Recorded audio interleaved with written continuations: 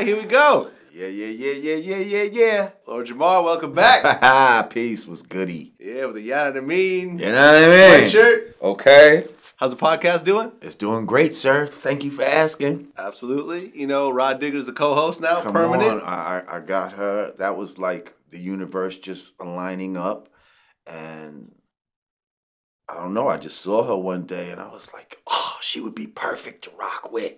Like, that's such official hip-hop knowledge in one room, male and female, yin and yang, perfect balance. I gotta get her. So I coaxed her in to come in one day, and the response of the people got her to where she is now my permanent co-host. So thank you, people. Thank you, Rod Digger. And we about to go #1. There you go, man. This is what I tell people, like, you know, if you don't like the way things are out there, if you're complaining about someone doing a show or a podcast or on TV and you don't like them, do it yourself. Put your own, 2 cents out there and record it yourself and put it out there and build up your own fan base. And show your vision. See, I watched a lot of podcasts, and there were certain things that I was like, I don't really like that about this. And you know what I mean? But yeah, instead of sitting around talking shit about what you don't like, show and prove, you see what I'm saying, your ideas, and then say, okay, well, this is how I would do it if I was going to do it. And that's why my shit is a work in progress all the time, because, I have a vision, but it's always going to improve and it's always getting better. There you go. Now, recently, a song came out from Prime, off the Prime 2 album. Shout out Premiere. Premiere. And Royce the 6ix9ine. Okay. Let's go ahead and play a clip from that. Can we? Yeah. All right. Let's play a little clip from that. No fuck moments, this hip-hop. All of the purists be too opinionated. You like it, you dick ride. Not a fan of it, then you hate. You getting interviewed by Vlad. You either telling a story that's incriminating or Lord Jamar discriminating. But white privilege do exist, I agree though. Okay. Labels used to tell you what's popular, now it's Vivo. I dig it. I dig it too. I'm not mad. Like, I'm not mad.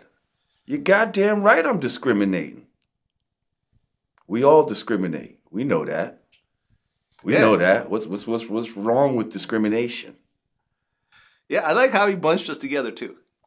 Come on, everybody bunches us together, dude. Sometimes good and bad. You understand what I'm saying? But it is what it is. It's like, fuck it. Like, when you talk about Vlad, you're going to think of me. And when you think of me, you're going to think of Vlad a lot. Yeah. Like, it's just, that's how it is nowadays. Fuck it. It is what it is. It is what it is for many years now. Yeah, man, no, I like it. And people are like, oh, he took a shot at you. And I'm like, it's all good. You know what I'm saying? Like, this is what people say. But is it a real shot? Like, what kind of shot did he take at you? I guess you're right. He said getting interviewed by Vlad, either telling a story that's self-incriminating. Right. So that's a shot at whoever he feels like is self-incriminating themselves on your platform. Doing that interview. Now, a lot of people seem to feel that your platform is the go-to place for people to incriminate themselves. But I don't necessarily feel that that line was a shot at you. It's just bringing up your platform and what people do on your platform. So one thing people do is incriminate themselves. And then when you see me, on face value, it seems like all I do is come on here and discriminate against, white rappers, Eminem, gay people, whatever the case may be. Right, because the next line was, but white privilege. But white privilege do exist, I agree, though. Yeah. All right, so then what the fuck are we even talking about right now? You understand what I'm saying? Like, yeah, it exists. And your homie is an admitted part of that white privilege. Like, it's okay. But, like, I mean, I don't want the brother to start looking like, and what he is looking like to some people, is that fucking house nigga that, yo, is we sick today, master? You think people are looking at Royce like that? I've seen this in the comments more than once. I've seen people call him the dude from the Django, Samuel Jackson's character. In regards to... yeah, I'm not co-signing that, but... I'm just telling you how people... I'm not saying I said that. Yeah. You don't want to be that guy, though, is all I'm saying. And I'm saying I've seen people say that about him. I mean, but haven't they said that about Obama? Okay. What? Who else they said that about? I'm not saying a big Obama fan right here. Okay, fair enough. There's certain people, though, like I don't know. It just seems like every time somebody says something about Eminem, Royce is the one to come to his defense. Let's keep it fucking real. And I like Royce. But I got to keep it real. Like, keep it 1,000. Every time something is said about this guy, he's the one that comes to his defense. Speak for your fucking self, M. He don't want to speak to me, though. Well, Eminem doesn't really do interviews. Well, he don't really speak on... Well, I mean, talk shit about me in a rhyme or something. He'll do what he just did. He'll throw a subliminal in well, do it. Hit me with one, M. I'd love it. I'd love it. But see, I win if that happens in his mind. It's like if he acknowledged me, then I win. You see? So he don't want me to do it. He's going to let his man do it. You see? Whereas it's almost the opposite of what I was talking about when it comes to, you know, we as black people needing to stand up and speak for ourselves. At a certain time that we needed that, Eminem stood up for the brothers and spoke for the brothers. You see, now at a time when Eminem might need to speak up for himself, the brothers stand up and speak for him. You see, let's just speak for ourselves. That's all. That's all. But listen, let the record reflect. I think Royce the 6ix9ine is a dope rapper. I already said I like him better than Eminem. And I'm just saying, don't be that guy. Well, don't be that house nigga. You know what I mean? Let this motherfucker speak for himself, B. Don't be that house nigga. And you're goddamn right I'm discriminating. We all discriminate. Motherfucker, you don't want to wear pro-keds. You like phone posits. You know what I mean? That's discrimination. You rocking a beard as opposed to a clean face. That's discrimination. We all discriminate. Well, anyways, great album. Prime 2 is a great project. I didn't hear the whole thing, but what I've heard is dope. It's dope. I actually called Royce personally and got on the phone with him to thank him for, you know, mentioning us on the song. And did you tell him that I thought the line was dope? Yeah, because I told you to tell him. Yeah, I told him that. Cool. Absolutely.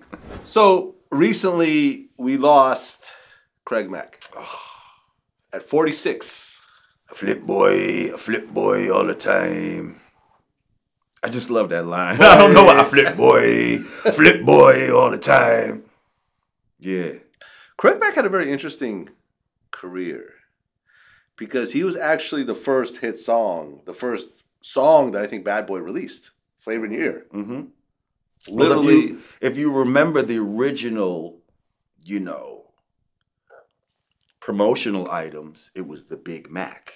Right. It was a Big Mac box. So it was a Biggie and Craig Mack combination. Right. You know, I guess when Puffy didn't have a lot of money, let me put two artists together in one. Put these two budgets together and we'll get this promotion out there. And that was a thing. The Big Mac. Was Biggie out at that point yet? Or not really. Like he was just, but they both were just, but I think Craig Mack was a little ahead as far as coming out with some shit. When everyone heard Flavor in Your Ear and they heard that beat, it was over. It was like, this wasn't a song that slowly grew on you. You just loved the song. And then his flow was so different and, you know, and then the remix came and that was... Remix was crazy.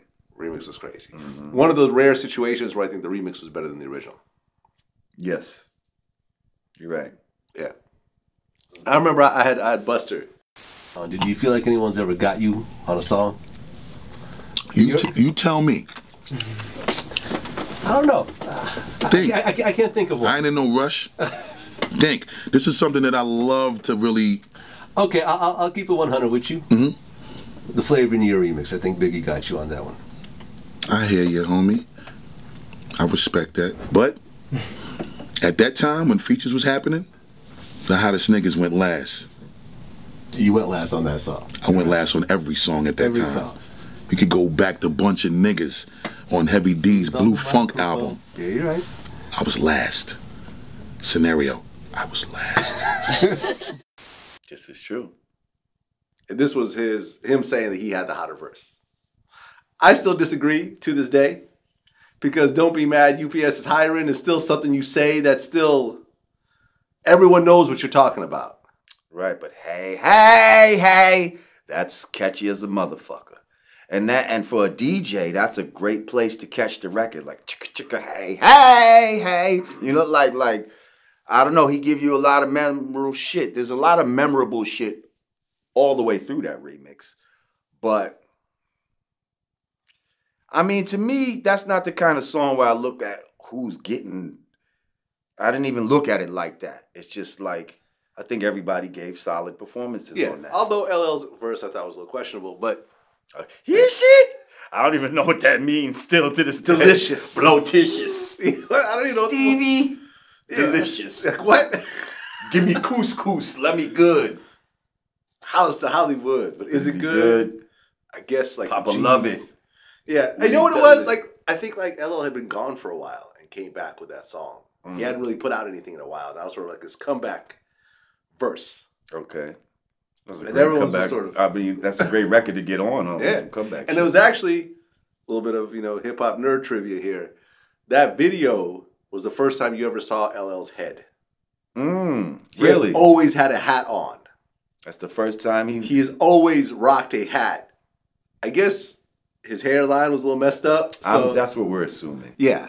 I read his book. I think he had like got a Jerry curl when he was younger and fucked up his hairline or something. Like one of those. It's like a story. Whoa, okay. Yeah. And it's interesting because we had just put up this interview with Teray and Rakim where he talked about how when he was on tour with LL, his man bet him $1,000, while he was slap fighting with LL to try to knock LL's hat off. Me and L set up, we rocking. So L swinging hard as crap.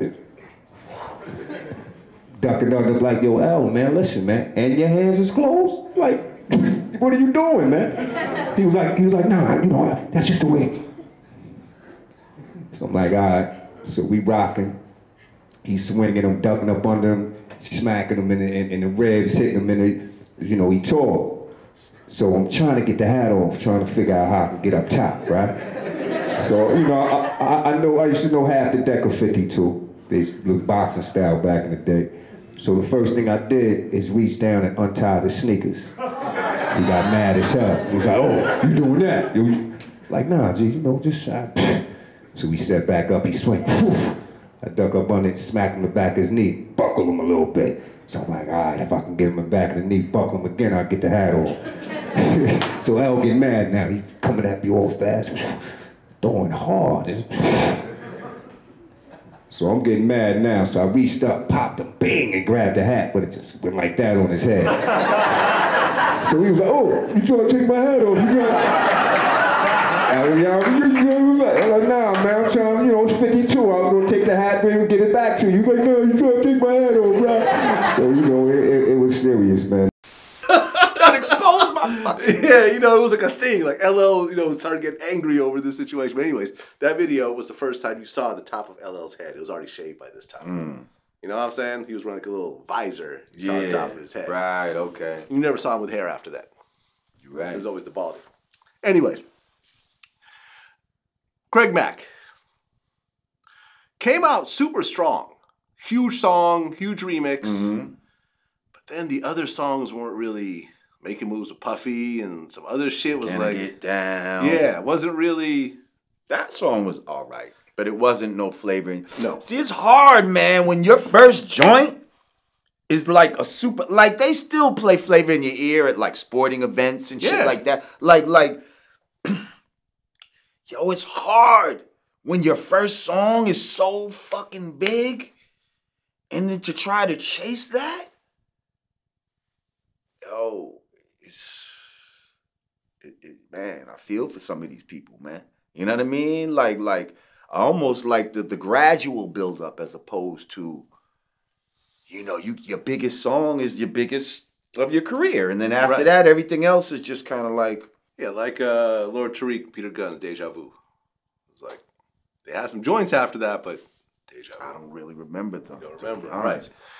So he comes out with this single. The album, I guess, just does okay. And then Biggie just took over at that point. And then he never had a second album. Not that I know of. And I think he showed up on like a special delivery remix or something like a few years later. And then next time you saw him, he was at some cult down south. Some old white guy. Talking about, come on down, boy. Ain't you Craig Mack? Come on down. And this guy, I guess, is like a convicted child molester or something. Like, it's like one of these cults. And then Craig Mack dies a few years later. Right. From congenital heart failure, I think. I think Eric Sermon talked about it. Okay. And I remember I was watching the Puffy documentary, and he was trying to get Craig Mack. Like, he had him on, like, on FaceTime or something, trying to get him to, like, just come in and just do one show. Craig Mack wasn't feeling it. He gave his life to, you know. Yeah. We actually reached out and tried to interview him. We actually reached that compound and talked to some people there, and yeah, wasn't going to happen. Craig don't want to talk to you heathens. Yeah. I don't know, man. I mean, this is a theme that we've spoken on before. I know we just spoke about it on my show, how a lot of people that used to be with Bad Boy turned to religion. The Bad Boy curse. Like, turned to religion hard body. Well, you got Mace. You got Mace was Loon. a preacher. Loon went hardcore Muslim. Shine became a Hasidic Jew. Yeah. Craig Mack right. got in his cult. I'm hearing one of them from Total, the dark-skinned one with the short hair from Total, is now on some hardcore Christian shit. G-Dep morally had to confess to some shit nobody even knew about, and now he's locked up. Yeah, because of his conscience. I mean, I don't know what they saw over there, but that's quite a I don't know. It's very interesting. Yeah, very I think interesting. that one dude, didn't he write a book called Dancing with the Devil? Who? One of the guys from Bad Boy. He was like a little known dude, like Mark Curry or something. Yeah, Mark Curry was a dude that was on Bad Boy. He was on one song that was kind of hot. Bad Boy for Life. Oh, we ain't going nowhere. And it was Black Rob and Mark Curry. Oh. So Mark he's the Curry other guy. Yeah, the guy that wasn't. That we didn't know, but he was all right. The new guy. Right. I was kind of nice with it. Yeah, he was. He had a deep voice, right? Yeah. Yeah. Okay. Yeah, that guy. So he said dancing with the devil. So what did he see? Well, what kind of dance? It's called Dancing with the Devil, How Puff Burned the Bad Boys of Hip Hop.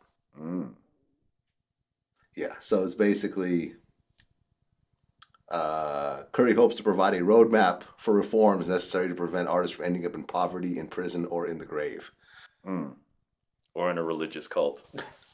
Right. the other option. I mean, rest in peace, Craig Mack. You know, I met him a few times. Yeah. Yeah. Yeah, he was cool. He was one of those dudes. He definitely had like a lot of energy, like the type of motherfucker he come in the room and he just, you know, what up, y'all? You know, just like one of those guys, you know. But yeah, I you know, he's gonna forever be, you know, a hip hop classic. Like that flavor in the ear has solidified you, for eternity. You gotta hand it to Puff, man. Like, I mean, imagine, because I think he signed to like Arista Records first. I think that's who his deal was originally. Who, Craig Mack? No, Bad Boy. Okay. Bad Boy. I think they had their deal originally with Arista. If I'm wrong, then. Yeah, I think something with Clive Davis. Yeah, with Clive Davis, exactly. And imagine you're starting a brand new label. This label's giving you millions of dollars, and you bring in Craig Mack and Biggie and said, "These are gonna be my two superstars right here." This guy with, you know, a rotund guy, very rotund, and then a guy who is not traditionally handsome. Let's say. Right. There we go. Yes. And now you got a guy like with a big fat dude with a lazy eye. Right. And then another guy with like right. You know, because it was like skin discoloration or something on the side of Craig Mack's face. Yeah, it might have been like maybe from acne or acne scars or something like that. No, I'm saying it was a whole almost, I don't know, not a vitiligo type of thing. Biggie or Craig? No, Craig. Craig, like, okay. I don't know, it just looked kind of dark. Like if we really turned to the side, like when I seen him in person, like when he turned to the side, it was like a little darker or something, or like maybe a little patch or something. Like you see what I'm saying? And he looked like he might have had acne before. And right. You see what I'm saying? Right. And you bring in these two guys and you say, these are gonna be my stars. Trust me. These are gonna be my stars. Trust me on this one. And I need a budget for these guys. Right. And I'm gonna try to make them the sex symbols. And he succeeded with one of them. Well, I don't know if he tried that with Craig Mack. Probably not. But well, I mean, you try it with everybody, right? You want the girls to like everybody. Well, you might want them, but to try to make somebody a sex symbol, see, Biggie set his shit up like a fat player. Like, you see what I'm saying? Which was not unheard of. Like, if you from the hood, you actually did know guys like big fat dudes that was getting broad. Heavy D was like the first like fat like player rapper. And I remember there's even a story behind how he got signed. I think Andre Harrell signed him. And it was like no one saw this. Like, yeah, he's gonna be the player, the fat dude, and everyone looked at him and said, "Nah, like y'all tripping. This is never gonna happen." Watch, you know, because remember Heavy D, his teeth were kind of crazy and. Well, yeah, I guess they were a little a little diagonal. No, they were a little like rounded or something. Something like that, right?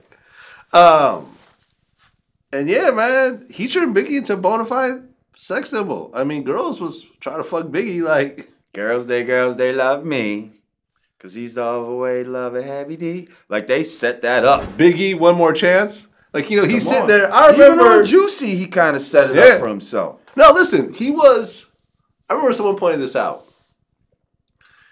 In the video for One More Chance, he's sitting there with his wife in the bed with her bra while he's talking to another chick on the phone. You know what I'm saying? While his wife is just sitting there chilling, like waiting for him to be done. Some player shit. You see what I'm saying? Like that way motherfuckers say, well, hey, I can kind of believe this. Like, yeah.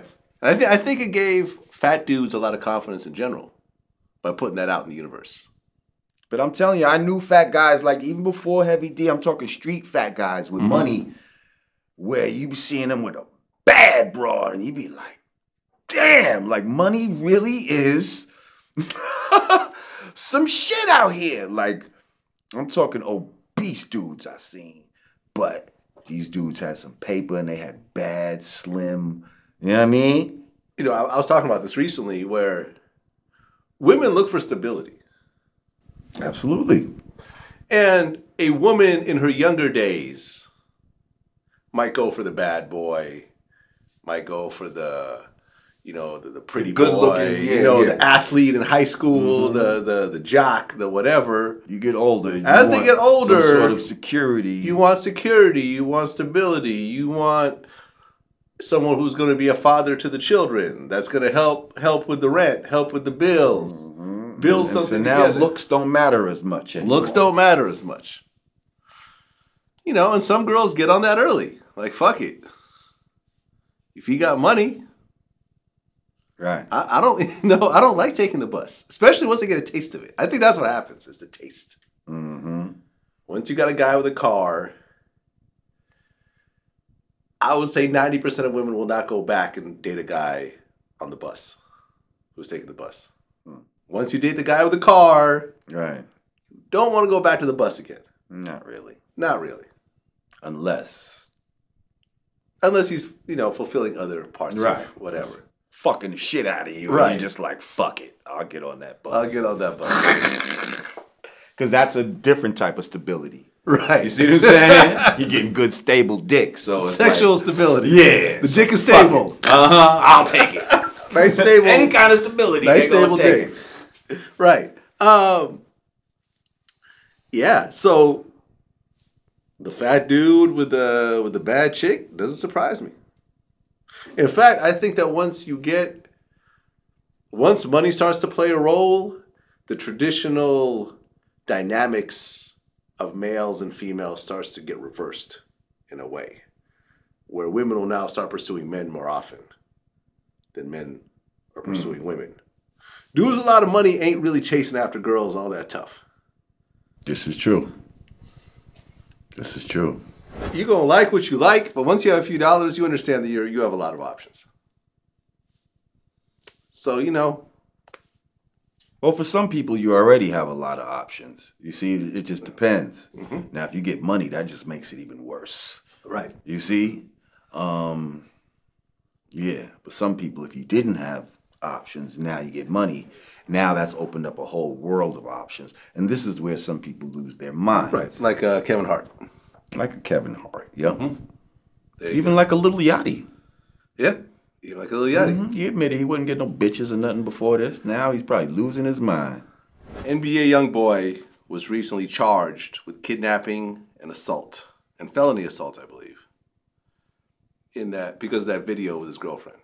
Mm-hmm. Did you ever see the video? Mm-hmm. So, first of all, when you look at this relationship with NBA Youngboy and his girlfriend, it looks like one of these typical, dysfunctional, probably drug-connected type of relationship you see. You know what I mean? First of all, I hardly even know who this guy is. I'm going to be honest. But he's dope. NBA Youngboy's dope. You know that song, No Smoke?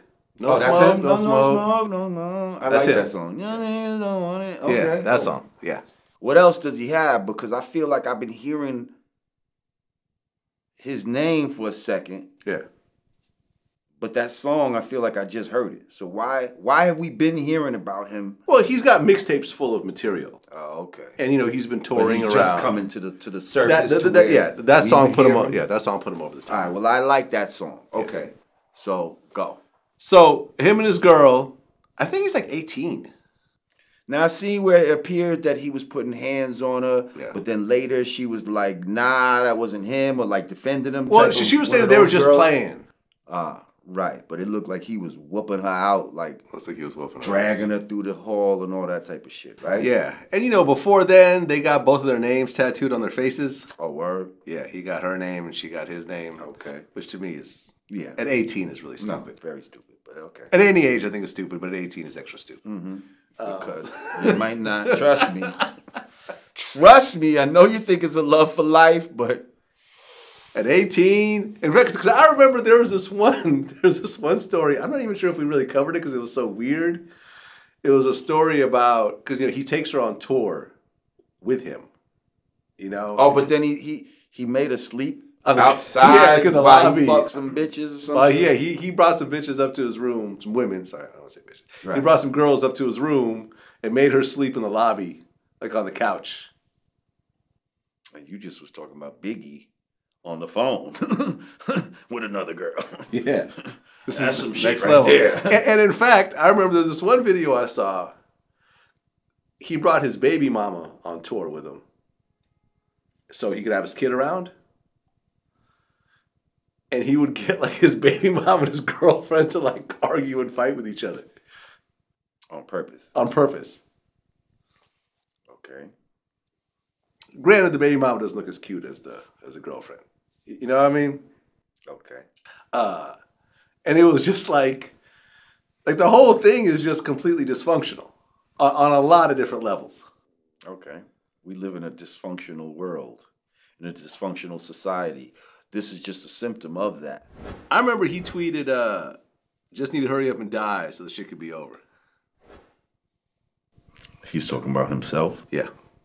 Because I remember in the beginning, he was like, he had beat like a murder or an attempted murder charge. He was like in jail waiting, and he ended up beating it, and then he just, went crazy, and then now all over again. I heard he had some dirty paperwork, like, his paperwork was fucked up in certain area, like, he had some charges still that he had to deal with. So when he got caught, he got extradited back, I think, to Atlanta. Mm. And then, they're trying to throw the book at him. Then you need to chill.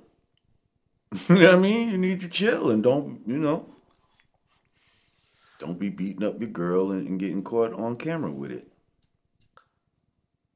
I think there's a side effect of even putting your girl out there like that.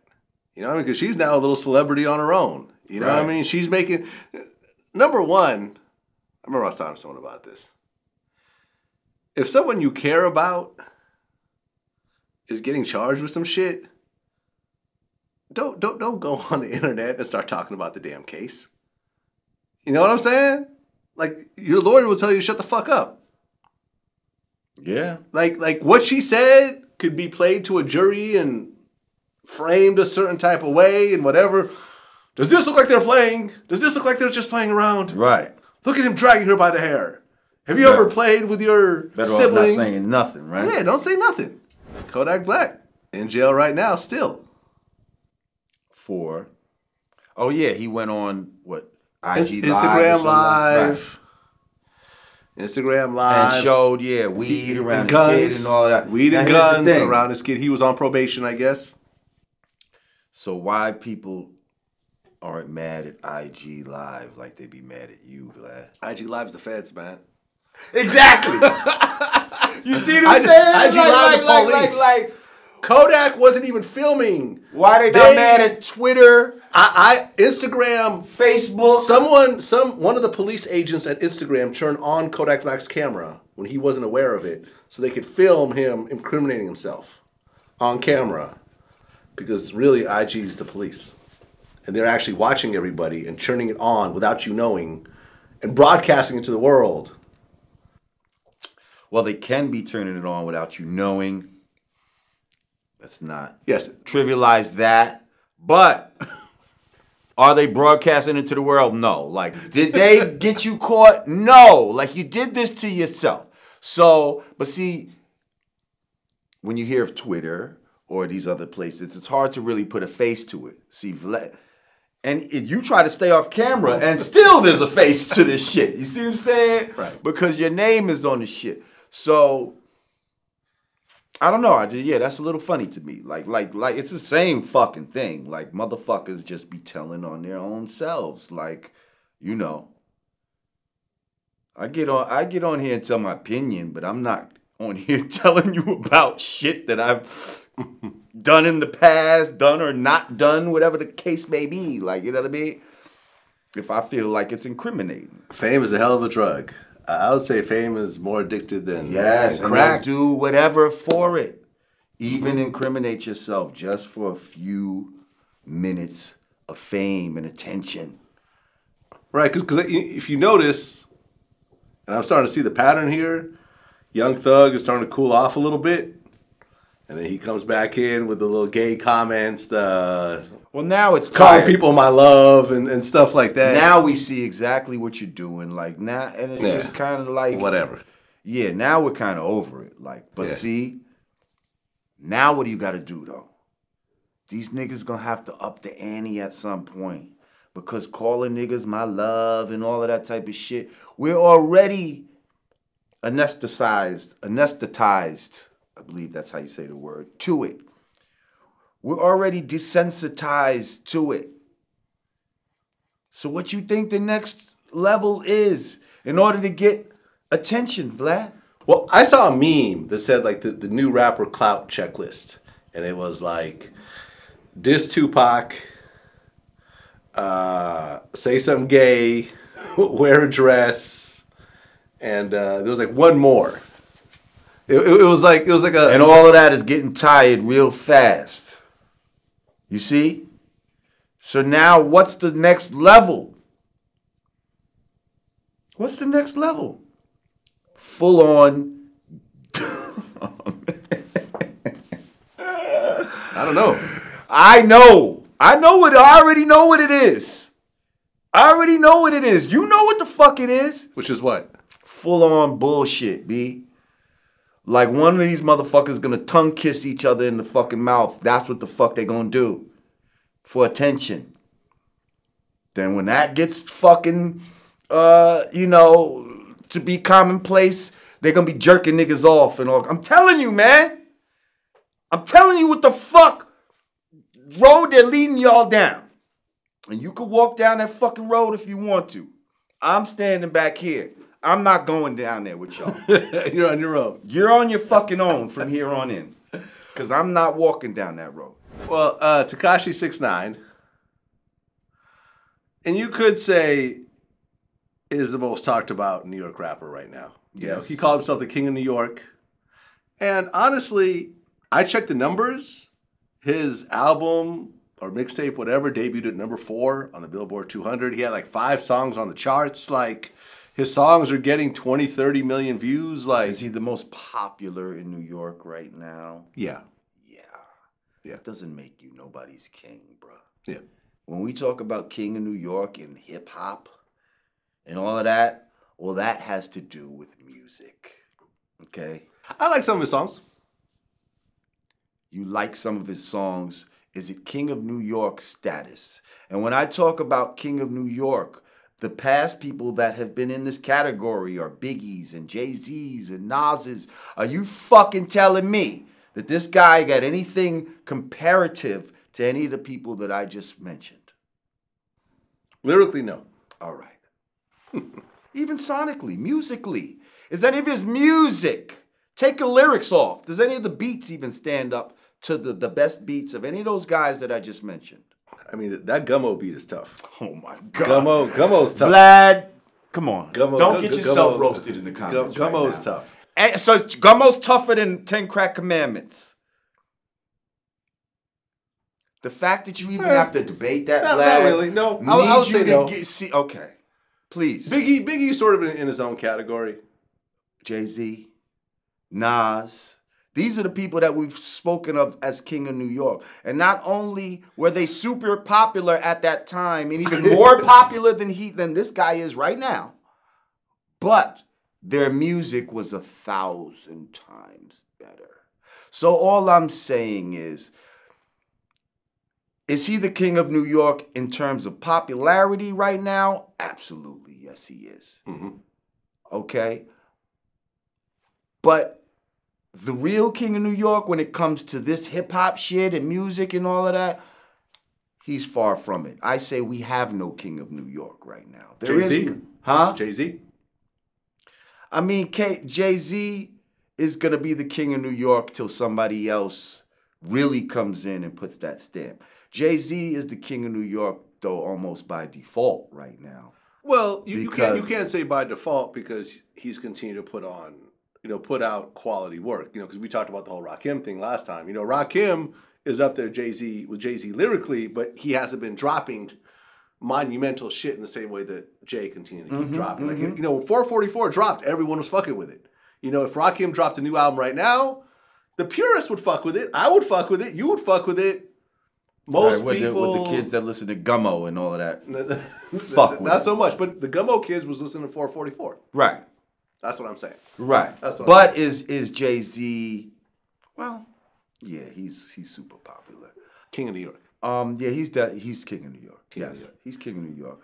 But I don't even think there's nobody even coming close to that title. Like, I hear certain names, and I'm like, yeah, this guy's good, but nowhere close to any King of New York status. Like, you know what I mean? We got a lot of good guys, though. A lot of up-and-coming, you know what I mean? Dave East, people like that. I like him. Yeah. But just let's not talk about King of New York. You're not ready for that title yet, bro. Like, you still need to build your shit up, but I like where you're going. But I don't think nobody really can be the King of New York right now, other than a fucking Jay-Z. Yeah, I agree. What did you think about the whole thing that happened in Texas with Jay Prince's sons and basically that he said he ain't checking in. Right. And they shut his shows down. Right. He didn't perform. Right. He talked some shit on Instagram. Yeah. But he didn't perform. Well, here's the thing. At a scheduled show. Like, I can't front, it's hard for me to, not pay attention to this kid. Right. It's hard to not pay attention to shit he's doing and saying and all this. Yo, I gotta almost give him credit for pulling up places where they telling them not to. Right. Okay? Like they talking shit, don't come to my city, da-da-da-da-da-da. And next minute, you know, this nigga's on Instagram. Like, yo, I'm here, motherfuckers. Like, You know what I'm saying? I know what the fuck y'all was talking about. Astrodome all in the background. Hollywood sign. Like, And it's just kind of like, yo, this little motherfucker got some balls, yo. And you got to kind of like you have to give him props for What? that. You have to. You have to. Now, see, I'm not into all of this gang culture, so I don't know about, like I said, I don't know what the rules are as far as checking in and all of that type of shit. Like, that's not the life I live. You see what I'm saying? All I can say is I like his spirit. You know what I mean? As far as it appears that he don't give a fuck. You know what I mean? And you, a part of you gotta like that. At the same time, you know, I'd like to see him move a little smarter. Like, I don't want to see him get hurt out here for no reason just because, you know, this formula of pushing people's buttons and all of that is working for you right now. And you see what I'm saying? Like how you talking about fame is addicting. It's a motherfucker. Like, you talking about all this Texas gangster, but at the end of the day, who really wants that? Like, who really wants you? Like, who really is like, I wish a motherfucker would? For real, for real. Yeah, I mean, it could go a few different ways. He can continue to keep talking shit and nothing, you know, he's protected. You know, it seems like the dudes that are with him are actually down to protect him. I remember that LAX fight came out, and I remember his man pushed him back when those two dudes, you know, started to approach them. He's like, nah, I'll handle this, which is what dudes in that position are supposed to do. But he actually even kind of ran in and joined the fight. Yeah, Got dropped a little bit, but you know what I mean? Like, he could continue to be well protected. You know, like, look at 50. 50's been protected all these years. People have tried to get at him. There's been shootings. There's been this. There's been that. There's been fist fights. People have always stood in front of 50. Not to say 50 can't hold his own, because he, you know, he can. But people have gotten in front of 50 to make sure that he's been okay with all the shit. And 50 has talked more shit than Tekashi by a mile. You know what I'm saying? Yeah. As much as you think Tekashi talks shit, 50 Cent I love when 50 talks shit, though. about everybody. Like, See, you know what I mean? Why? I don't know. See, 50 is more funny when More he funny. do it. Like, that's what I'm saying. It's like he do it with a style and just with such humor that just real niggas could just relate to. And he makes songs about it. Yeah. You know? I smell pussy, and you know what I mean? And for some Piggy reason, Bank. I don't know. I don't worry for 50 the way that I almost worry for this kid. Not that I'm worried, but I just feel like, bro, are you sure? Like, do you sure you know what you're getting into right now? Like, because, you know, I feel it could almost be partly like the naivete of age. Yeah. Along with, nigga, you ain't been nowhere before. Like, you a blood on your block. You understand what I'm saying? On your area, and you doing your gang shit in that area, but this is a whole country we live in. And shit is different. Shit is the same, but shit is different places. You understand? Right. I mean, what he really has to worry about, he don't have to worry about J. Prince Jr. You don't have to worry about whatever, you know, a particular rapper, really any rapper. Yes, these He has to worry about the regular motherfuckers who are feeling insulted because you just insulted their city and the heroes of their city. Okay. Who are just like, fuck it. Going to jail is the dude that shot up or stabbed this rainbow hair kid. I've been in jail before. I could do it. Oh, they feel Fuck like it. they putting in work for the set. Putting in work. You see? You know, and the question is whether Tekashi will continue to talk that shit after somebody gets killed around him. He gets shot and survives, or stabbed, or beat up really badly. You know what I mean? Because which we don't want to happen. we do not want this to happen. We do not. But this is sort of the path that he's kind of rambling towards right now. Sooner or later, if you just keep doing it over and over and over again, you've already had a few close calls. There's been shootings in, Kansas? Minnesota, I think. There, the fight at LAX. The show's shut down in a bunch of different places. Sooner or later, someone's gonna come, you can't roll deep enough. Unless you start rolling with cops, which he is not doing.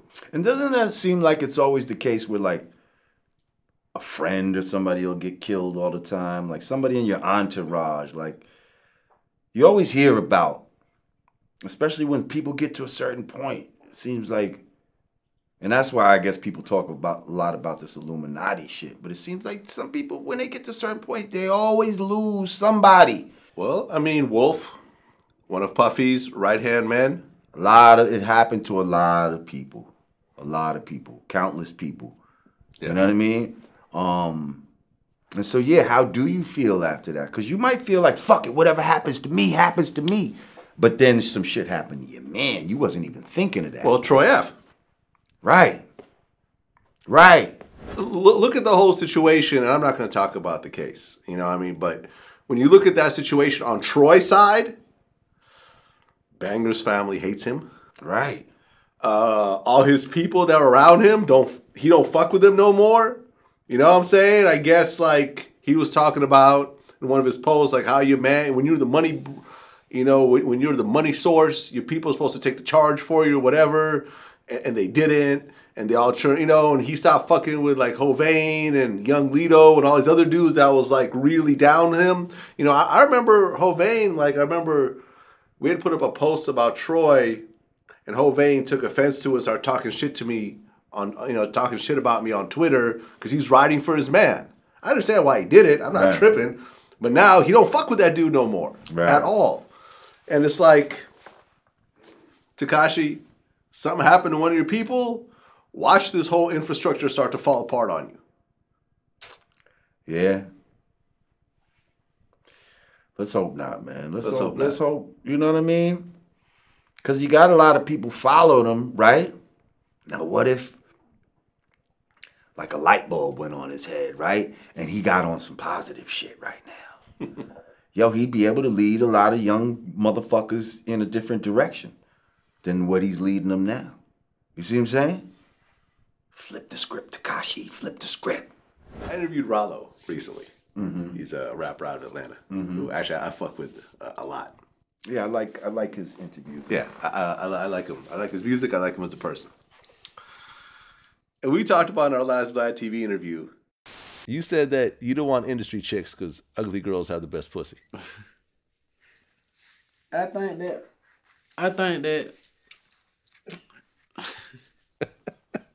I fucked a lot of industry bitches, bro, and they just ain't have what I'm used to having and what I like doing, man. I ain't got time for that. I like to eat pussy, dog, for a long time. I like to fuck where I want to fuck. I like threesomes. I like shit that I like. So it might be better to another man, but my opinion is my opinion, dog. Like, ugly girls, like, they know how to fuck, dog. Just like a fat girl know how to suck dick. They know what they flaw is, so they goddamn do something else better than the average person. You smell me? They goddamn know ain't nobody gonna want that part, so shit, they gonna make sure that part right, you know what I'm saying?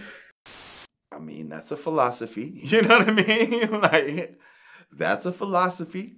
Well, and what I said in the interview was that, I'll be honest, because I started thinking, when you were saying that, if I think back about all the girls that I used to just fantasize about, that I finally got to mess with at certain points in my life, that puts wind on there. I was usually disappointed. Yeah, them hoes too pretty, dog. Them hoes too pretty, then man, the ugly bitch let you grab the hair, throw them in a while. Them pretty bitches be having that expensive shit in their head. I want you to do it like that. You know what I'm saying? Nah, bitch, I'm trying to get. Ain't no rules in this shit. Pretty bitch got too many rules, dog. I ain't with that. I ain't good at following rules, dog. Whereas you take kind of a regular chick that you just might luck up on. Right. You know what I mean? Some average. So some average. And you know, oh shit. You end up keeping it a little better than that. Yeah, you end up keeping that one around. I thought it was. She lower maintenance. You ain't got to take her out as much. Gave me this face, like, all right. Shit was all right. It was all right. It was a little better than she looked a little better when she naked than she do with the clothes on. There you go. Mm-hmm. There you go. I know what you're talking about. Yeah, I mean, because high maintenance chicks is a very interesting subspecies. Well, see, some of them. See, I think we're coming in a new day, though. Okay. Like, there was a time when high maintenance chicks thought that's all they have to be. Like, they could just be bad and then when it's time to fuck, they could just lay there. Like, you know what I mean? Mm-hmm. Like, and because they so bad, you're going to be so happy that you're even fucking them, and that's going to make you think that the pussy's good type of thing. But I think now we're in such a competitive age, and where these girls are just growing up on all kind of freak shit and just training themselves to be little sex dolls from young. Well, you could do a build-a-body now. Like you could always get your boobs It's not done. just to build the body. I'm just talking about being sexual too. Like, you see what I'm saying? Like, because it's not about just how you look. That's what I'm saying. Like, you're talking about these high maintenance ones. Before, all they had to do was look good. Now they got to be freaks and look good. You see what I'm saying? Oh yeah. Oh yeah. If you really want to like keep a motherfucker, Man, I bet you take any girl that's popping on Instagram, got 1 million followers. mm-hmm. She could be the worst girl in bed on the planet, and she'll still have an army of motherfuckers that's ready to, Absolutely. to fuck with her. Right. All in her DMs, probably get 1,000 DMs a day. Right. But then there's that one nigga that's tired of fucking her. Right. Okay? Man, I wish she'd fuck with one of these niggas that's in her DMs right now. I am so tired of this bitch. Like, I don't give a fuck. All she does is lay there. Like, I done fuck this bitch every which way to Sunday. It is what it is. Like, she's not as fly as everybody thinks she is. You know what I mean? Like, there's a lot of preparation and airbrushing and shit that y'all don't even know about. Right, because there's a lot of attitude that go into that shit that y'all don't even know about. Right. If you really fucking knew this girl, you'd be sick of fucking her too. You know what I mean? Straight up. Telling you. Right, because I'd heard that a lot of these girls, like a lot of the bigger Instagram girls, they got like 6 or 7 apps that they have to run these pictures through these different filters. Like, you know what I'm saying? Like, this ain't just Get a regular... your shit looking smooth and all. Come on, knock it off. Then when you make the ass bigger... All of that. You see the doors all wavy. Blemishes these women have on their bodies and all kind of bullet wounds and stretch marks and, you know what I mean? But then you see them on scars. Instagram and that shit is smooth as eggs. And you like, God damn. You know? And you see a motherfucking, what the fuck? The fuck is this? You don't look nothing like. Put your Instagram back on. I mean, yo, it ain't even about like naked. Like a lot of times you got these girls that, okay, first of all, they're all holding the shit from this high angle, okay? Because they don't want you to see from here. Right. Or they're putting, like how they kind of sit on the sink kind of, so their ass kind of. They know how to do a whole lot of little illusionary shit when you holding this shit up and then like. Or then you got some that they know they big down here, so all their pictures is right up in here, like very tight in here. Yeah, you got a pretty face. But since all your pictures is like that, we know that something's going on down there. So right. That's a dead giveaway. Yeah, man. I don't know, man. It's like, I think there's something to what he's saying, but I think they all kind of learning that just laying there shit is not, you know what I mean? Not the business. You got to work a little harder for what you want these days. It depends what you want and who you going after. You know what I mean? But you see Black China's with an 18-year-old rapper now? Right. Yeah. And from what I understand, because a lot of people say it's fake, but you know, I hung out with Adam 22 of No Jumper recently, and he had interviewed the dude. Okay. And he was saying how Black China was calling him like every 10 minutes, FaceTiming him, like just wants to talk to him, like, you know what I'm saying, like on some regular, real relationship type shit. She was lying in bed, like, you know what I mean, like they're having full on conversation. Fucking the shit out of her. That's the security. She want that dick security. We talked about this. I mean, that's what's happening. Like, and when you 18, you know how much energy you got? You know what I mean? Like, the nuts might not be that long, but you got a lot of them in you. Okay? He's probably hitting her with a good 5-6 nuts a day. Right. Maybe more. I don't know. But you got a lot of nuts when you're young like that. Do you know how thirsty niggas are? Like, if you say that you're ready to fuck and you're a female, yo, you have to be like Shrek's mom for somebody to not raise their hand and be like, I'll do it. Even niggas that you would think wouldn't fuck with an ugly broad, if he just thought he was getting some free pussy or whatever, like, there's niggas that'll do it. I'm telling you. Well, you know, when we interviewed, when we put out the Ayanna Jackson interview, when you look through the comments, most of the comments was either dudes, people calling her a liar or whatever else, or dudes saying they would still smash. Of course. She's still a very pretty girl. She's all right, for, you know. Yeah. I've seen them age worse, so she's all right. Yeah. You know, and it's like, a man, let me put it like this. I bet you there's a higher percentage of dudes that you would think that would fuck with a chick that told them that she was HIV positive. If she was bad or something. Like if a bad chick said, I'm HIV positive, but I'll give you the pussy if you want it. I think there's niggas that'll at least debate it. They'll think about it. They'll at least, like that, what's that meme? Well, and just in the same way. Emoji faced him. Just in the same way, I'd heard from a couple people that, like, motherfucking Magic Johnson got bitches. You know, that girls are still trying to fuck with Magic. Like, when they see Magic Johnson out, girls are trying to holler. Yep. You know what I'm saying? Because I remember the funniest meme I'd ever seen in my whole, and this is still, to me, the king of memes, was when Jay-Z's Magna Carta album was out. There was a picture of Magic Johnson, and it said, fuck with me, you know I got it.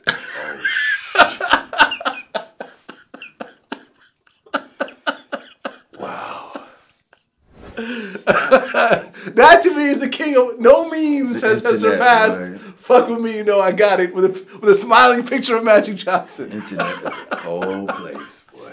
You gotta love it, man. You gotta fucking love it. I'm happy I was able to say that without laughing too hard. Fuck with me, you know I got it. Fuck with me, you know I got it. Hell, he got it all right. Yeah, man. I think that dudes, you take a bad enough chick, you take who's one of the baddest chicks out there? Like a Nicki Minaj, let's say, if you into that. You take a Nicki Minaj, and you about to smash, and you blah, blah, oh, by the way, just got before you put the condom on. Right. I just gotta let you know. I am HIV positive. But you should be okay with that condom. I would say half of dudes will still smash. Half the dudes out there will still smash. Half the dudes. Half. Yeah. Men are that stupid. Yeah. Especially when the nut is so eminent right there. When you put it like that. Yeah. You see, like if she said it over the phone, you know, you still got niggas that still was gonna smash. Right. But at least you wouldn't have the dopamine and all of that flowing in your brain and testosterone, all of that other chemical shit to have you be like, well, I mean, they do say latex. You start talking yourself into, they do say latex is strong.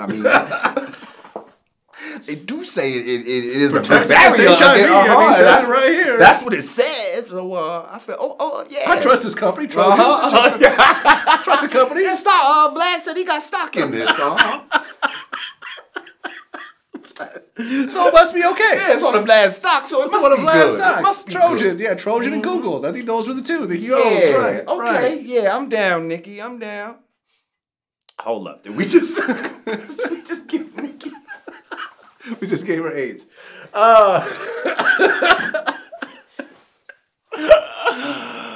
Oh, we love you. We know Yeah. this is all hypothetical. And although, just like many things in the world are hypothetical, but they take it as fact. We need to talk about this one day too. I had actually heard, and I'm not going to say who it is because I don't think it's true, but I remember there was a rumor there was a prominent female rapper who actually was HIV positive before she even got into rap. Mm. You know what I'm saying? Who's still around today. Whoa. You know, I'll just put that out there, and y'all can fill in the blanks as much as you want because I'm not going to give any more clues about it. Whoa. You know what I'm saying? But I had heard that, and I'm sure there's actually a number of people in the music industry right now, as reckless as some of these rappers are. You know what I mean? You look at how many kids does Fetty Wap have? 7. 7 from how many baby mamas? 5. And I just heard that today. That's why He had like 2 kids. I remember he had 2 different women pregnant at the same time. Yeah. They were born like a couple of months apart or something like that. Yeah. We call them hood twins. I call it Irish twins.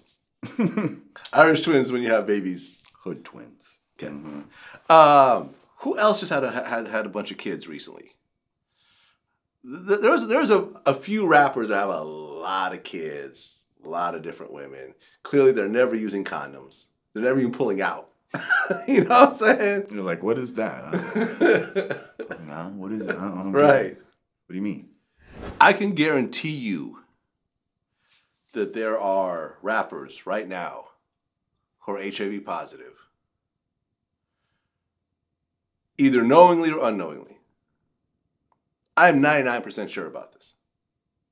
Has to be. Not just rappers, just period. People, period. Yeah, people, period. People, period. How many people get tested regularly? Mm-hmm. Very few. Very few. You know, sometimes they're too scared, like, oh, I don't want to know. But there was a song back in the day, I think it was like Arrested Development. If it's positive, I don't want to know. Yeah.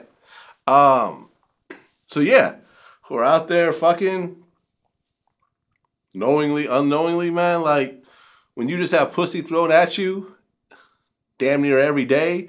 Boosie, bunch of kids. Not to say Boosie got anything. You know what I mean? Not saying that at all. Shout out to Boosie. That's the homie, friend of the show. But you know what I mean? Well, he's got like 10 kids, I think, by like 8 different baby mamas. Like, these dudes is out there fucking every night after the party, sometimes more than one. And if you think about it, like every time you fuck, you're not having a kid. You see? So if you got 10 kids, yeah, you're doing a lot of fucking. Yeah, might be 100 times per kid. Per kid. Oh, man. Yeah. I don't, you know, well, I don't know about Boosie. Me and him never had this conversation, but like, I don't know if Boosie set out to have all those kids. Because some dudes actually like that. If they have money, they like having more of their offspring. He seems to have a very good relationship with his kids.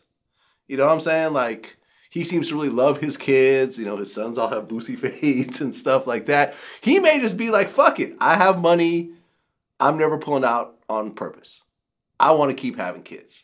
I want to have as many little Boosies and little Boosettes, you know, as many as I could fit on this planet before I die. When I was a child, I remember saying I wanted to have like 10 kids. Yeah. And then as you grow, as you get older, you start to see what that entails and the financial responsibilities. There's a term in Jamaica called seed throwers. Mm-hmm. You know, I don't know. I mean, it's not specific. Bob was a seed thrower. Yeah, Bob. Mm-hmm. Bob was definitely a seed thrower. Mm-hmm.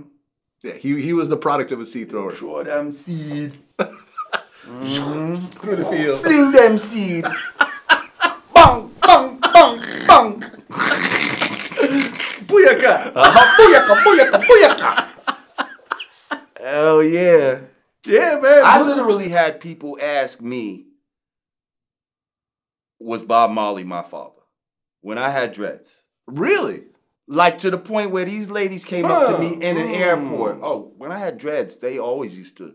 Do you guys have the same nose, kind of? We got the same face. I mean, you look more like Bob Marley than Damien looks like Bob Marley. These ladies were saying this in the airport. To the point where it's like, they was like, do you know who your father is? It was like, are you sure you're not one of his children? I said, yes. She's like, do you know who your father is? I said, yes. And I look just like him. Trust me, lady. But yes, I've heard that I look like him. Thank you. But it's a compliment. Yeah. Oh, absolutely, bro. Shit. Yeah. Bob, I mean, Bob was a sex symbol. You know what I'm saying? Love Bob. Women love Bob. Yeah. They love the Lord too. So Bob's not your father, though. Huh? Bob's Bob's not mine. Maybe musically, but no. He not fling the seed by me, mama.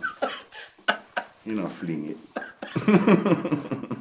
Nelly was on Instagram recently, and he said the biggest what if ever in hip hop was the DOC. He's probably right. I saw that. He's probably right. DOC is actually a friend of mine.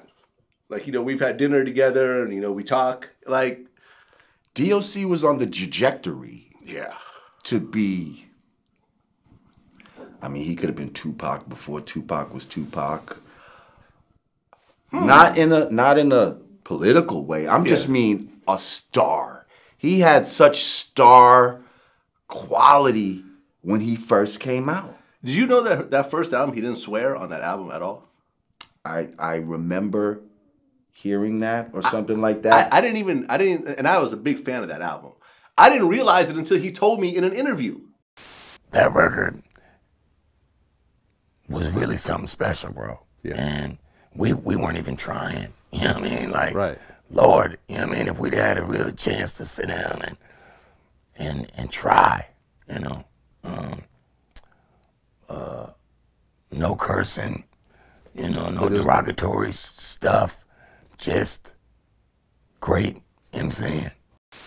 That shit was so flawlessly put together. And it was so hard that you didn't realize that there is no cursing. Yeah. But the formula, the Diggy Doc, them shits. Like, he was maybe one of my first West Coast rappers that I took seriously. Because before that... You didn't take Ice Cube seriously?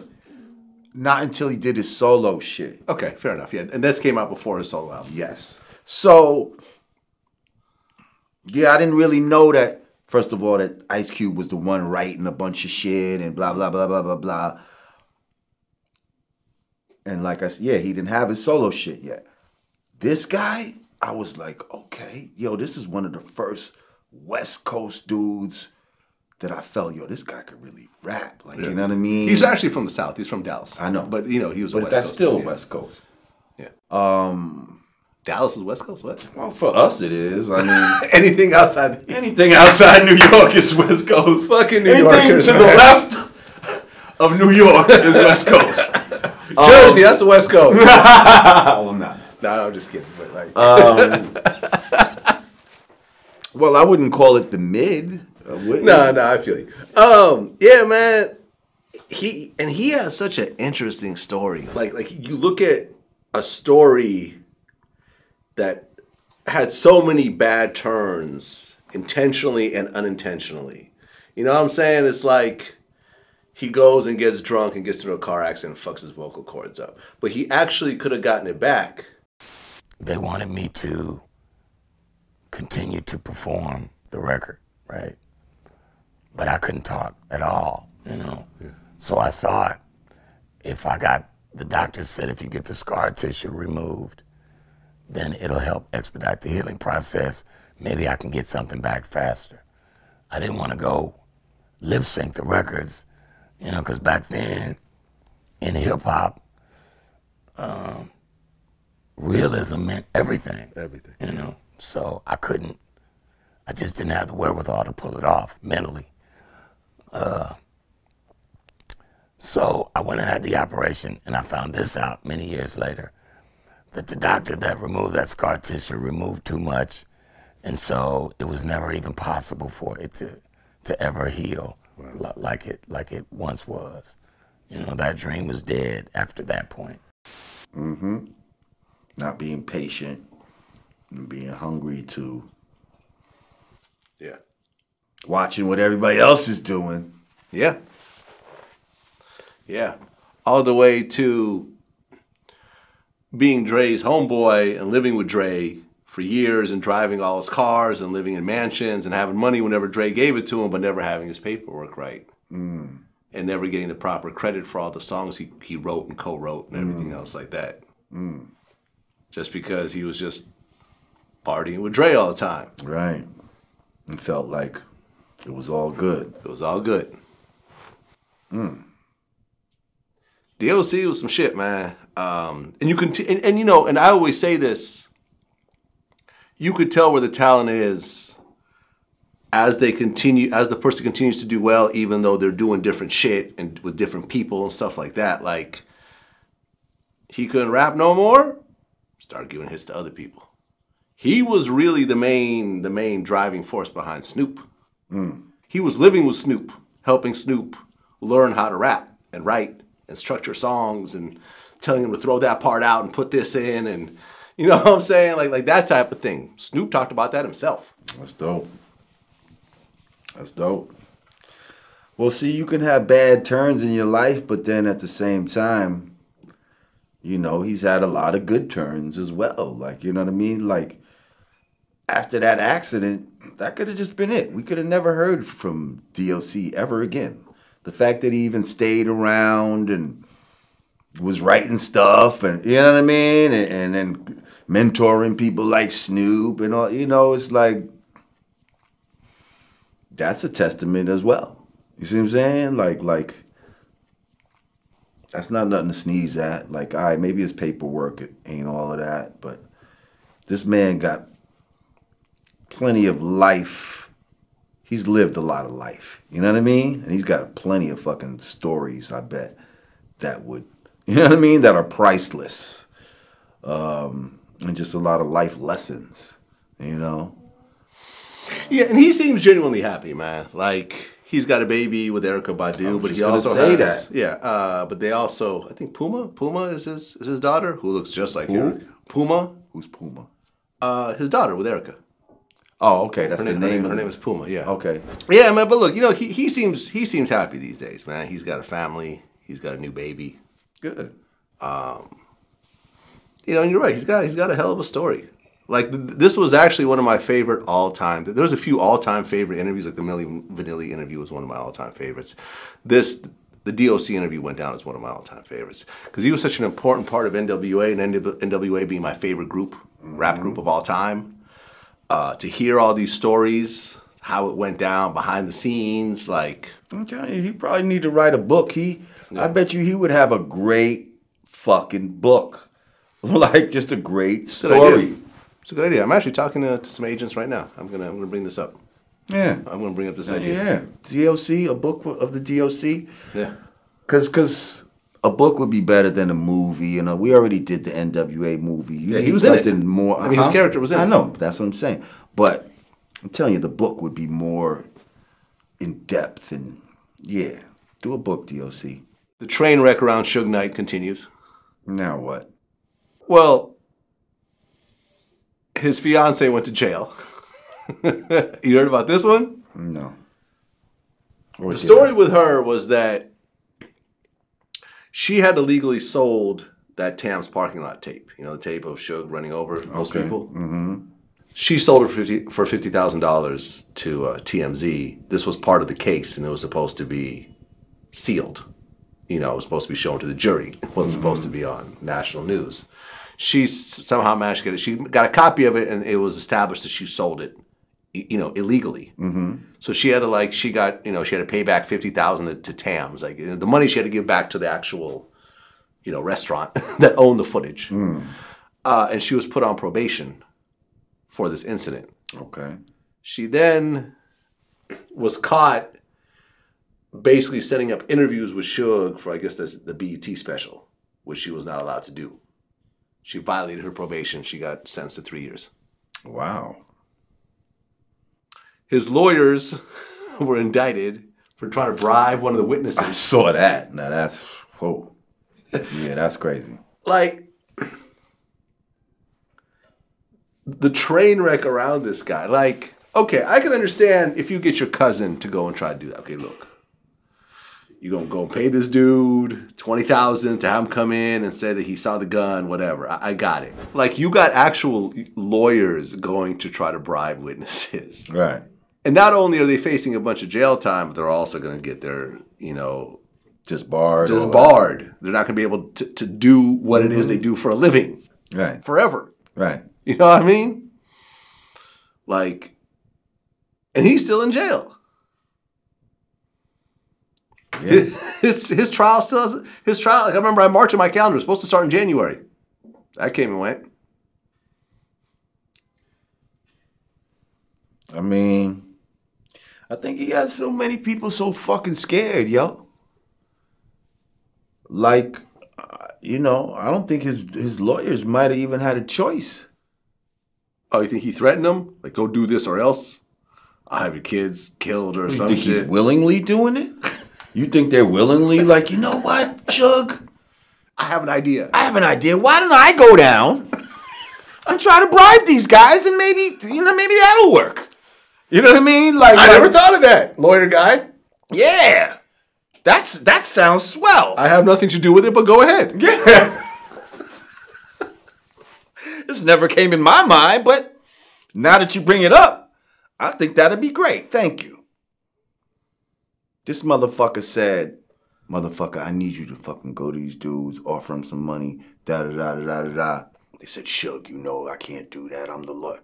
Motherfucker, did I ask you what you can and cannot do? Now, I told you what I fucking need you to do. Well, listen. You know what happens to people that tell me no, right? I have been in the room with Suge on maybe 3 occasions, and every time I said, I'm not going to go talk to that guy. Nothing good is going to come out of that conversation. Not in the long run.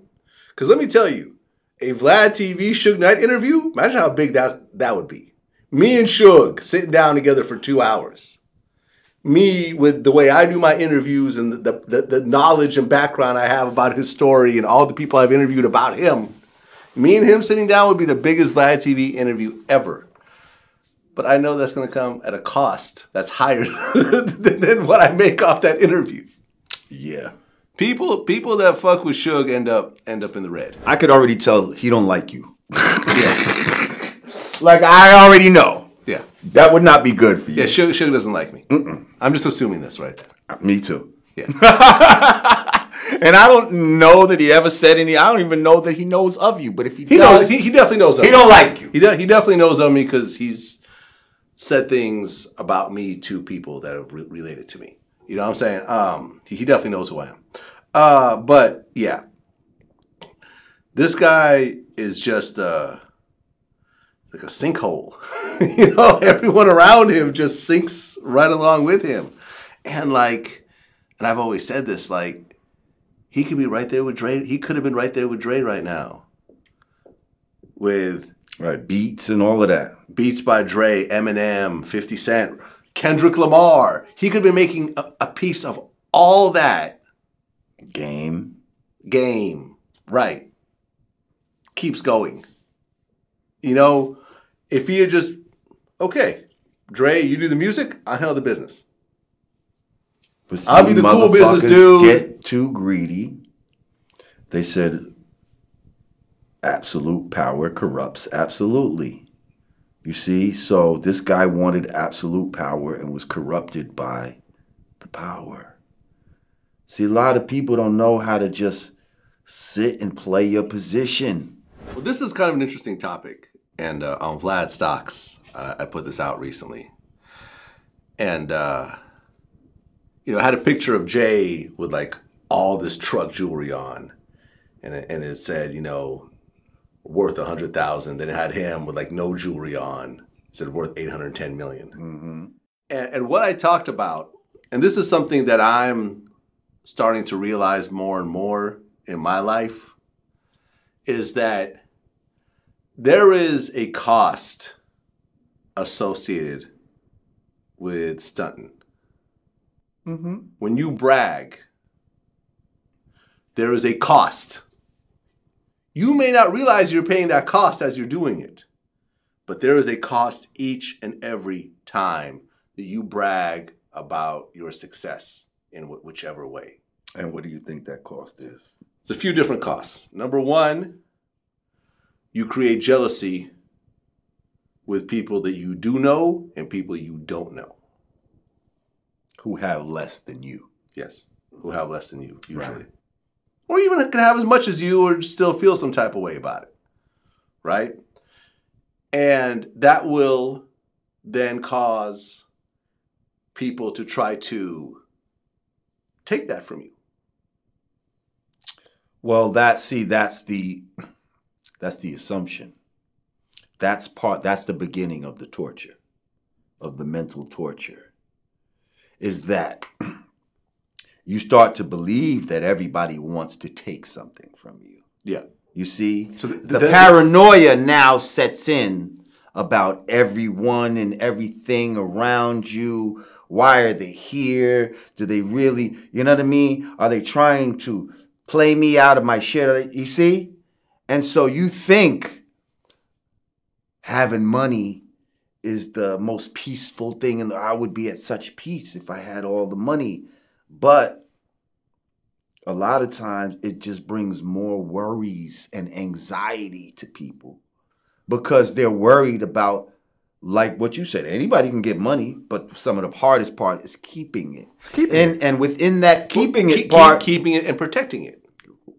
But you listen how you're saying protecting it. Mm-hmm. You see what I'm saying? Like you hardly even probably talk about your own man meat that way. Like you see what I'm saying? You talk about protecting your money more than you talk about protecting your mind or your brain, or you see what I'm saying?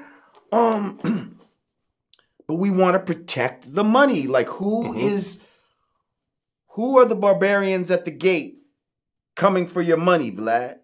Well, you see what I'm saying? If anything, people are coming for your mind. People are coming to control your thoughts more than they are going after your money. But they got you worried about the money. Mm-hmm. You see? Well, if you don't worry about it, that's when shit usually happens. When you assume that, you could wear a whole bunch of jewelry and walk through a poor neighborhood where you're wearing the price of people's houses, that nothing's going to happen to you because everyone loves you so much, like the Boosie thing, the hypnotized with hatred thing, where it was like Boosie had to move out of his own city that he was the king of. You're talking about the king of New York? Mm-hmm. I mean, Boosie was the king of Baton Rouge, and he really was the king. He really was the king of Baton Rouge, all around king. Music, everything. Imagine Jay-Z having to move out of New York. I mean, I know he lives in other places, but let's just say Jay-Z literally could not really stay in New York because there was too many legal problems, too many criminal problems. It was just like, on some Mace shit, like, just left and went to fucking down south somewhere and just did his shit down there. This is what happens. And this is why I think people like Warren Buffett play up this image of, I'm just a regular guy. I got an old house. Mm-hmm. I drive a used car. Like, his daughter was out there like, yeah, my dad told me that I can only buy a used car for him. I had to buy a car with like, hail damage, and it's like someone had pointed out that's like, and I said, yeah, and he's got the same house from 30 or 40 years ago. Some small house, it's not even the biggest house on his block. And someone's like, Warren Buffett lives in a 5-bedroom house. That's hardly small. I'm like, he is worth $40 billion. Show me one other billionaire who lives in a 5-bedroom house on a regular block without a gate, without a fucking helicopter pad, and, all this other shit. You will not see it. But I think that Warren understands that once he started to amass this type of money and it was becoming public knowledge how much he had to sort of downplay his image. I feel his image is manufactured. When you look at a lot of these guys, they have this manufactured downplay image on purpose. Whereas we might have a manufactured upplay. Yeah, that's interesting. Yeah, that's interesting. They manufacture a poorer image of themselves. Have you ever seen Bill Gates wear anything flossy? I mean, I already said. Have you ever seen any real millionaire? Any real, I'm talking the ones that have enough money to pay the Jay-Z's and the Floyd Mayweathers. Right. Have you ever seen them in a picture with a fucking money phone or any sort of flossy picture at all? Where they're standing there with all their jewelry. Oh, let me show you all my watches. Look at my watch collection. Look at my shoe collection. Come, let me show you all my cars. Like, you know, maybe, you know, who's the nigga? But see, I would even put him in it. Jay Leno wants to show you all his cars. Right. Well, but somebody pays Jay Leno. And the nigga who pays Jay Leno, we've never seen this motherfucker, and we never will. Let me say, I was watching, it was this series that Jerry Seinfeld has on Netflix. Right. With the cars. Yeah, it's comedians in cars, getting coffee, right? Right. And I remember, I forgot who it was, some comedian that he was, you know, chilling with that day said, how many cars do you have? And he said, a number that if I told you, you wouldn't say, oh, that's reasonable.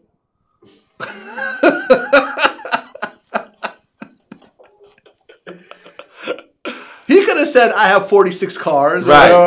Let's actually look it up. That's a funny answer, but at the same time, I see what you're saying. Like, he didn't get specific with it. Like, oh, a dude, a nigga would be like, oh, I have 96 cars. Like, yeah. Mm-hmm. Right. So I guess a couple years ago, he sold part of his car collection for $22 million. Part of it? Yeah. He sold out 18 cars. And 17. He sold 17 of those 18 cars. It was a bunch of collectors' Porsches and stuff like that, which he sold for $22 million. Just a small portion of his car collection. Right. So probably like 100 cars, 200 cars, something like that. But notice how he didn't say, I have 200 cars. Right. He said, he's downplaying it. He's making a joke out of it. He's saying, I don't want to say because it's going to make me look crazy. But it's definitely a number that if I said it, I'd say, oh. No, you wouldn't say that. Yeah, you wouldn't say that's reasonable. You'd be like, that's a little crazy. That's a little crazy. Yeah. The best example, I think, of this is the Palace of Versailles in Paris. Have you ever been to it? Mm-mm. The Palace of Versailles is the greatest building I've ever been in terms of just absolute sheer luxury. It's like this giant palace, and every piece of every room is hand-painted gold ornaments. It's huge garden in the back with like square like structure made out of, you know, trees, and giant massive pools with gold fountains and so forth. The last... What the fuck was you doing there? It's a tourist attraction. Okay. Yeah, anybody can go see it. It's a tourist attraction. And I'll get to that also. Been there a couple times. It's that dope. Okay. I had to go, but I had to purposely go back again to see it. It was that dope. And what's so crazy is this compels in comparison to shit that existed that predated this, the type of shit that they were trying to emulate. But go ahead. Okay. So the last royalty that lived in this palace,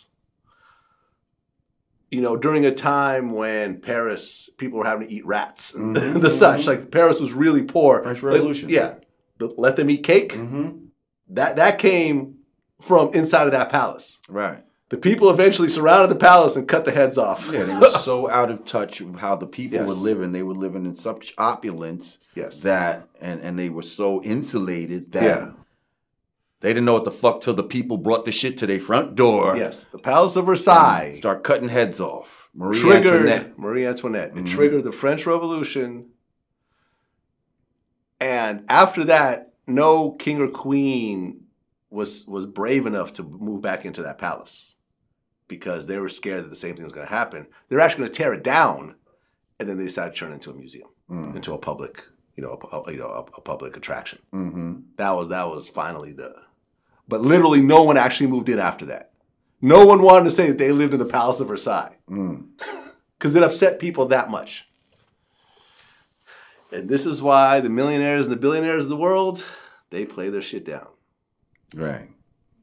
But the rappers of the world, we play our shit up, and not only do we play it up, we play a game of na-na-na-na-na-na, where it's like, oh, look how much more I have than you. You're a piece of shit, because look at you, you're broke, and you're fucking fucked up out here. You can't even do this and that. And look, I got a Ned, I got rollies, and I got a fucking, you know what I mean? And I got bitches, and I got cars, and look at my fucking belts, and all of this shit.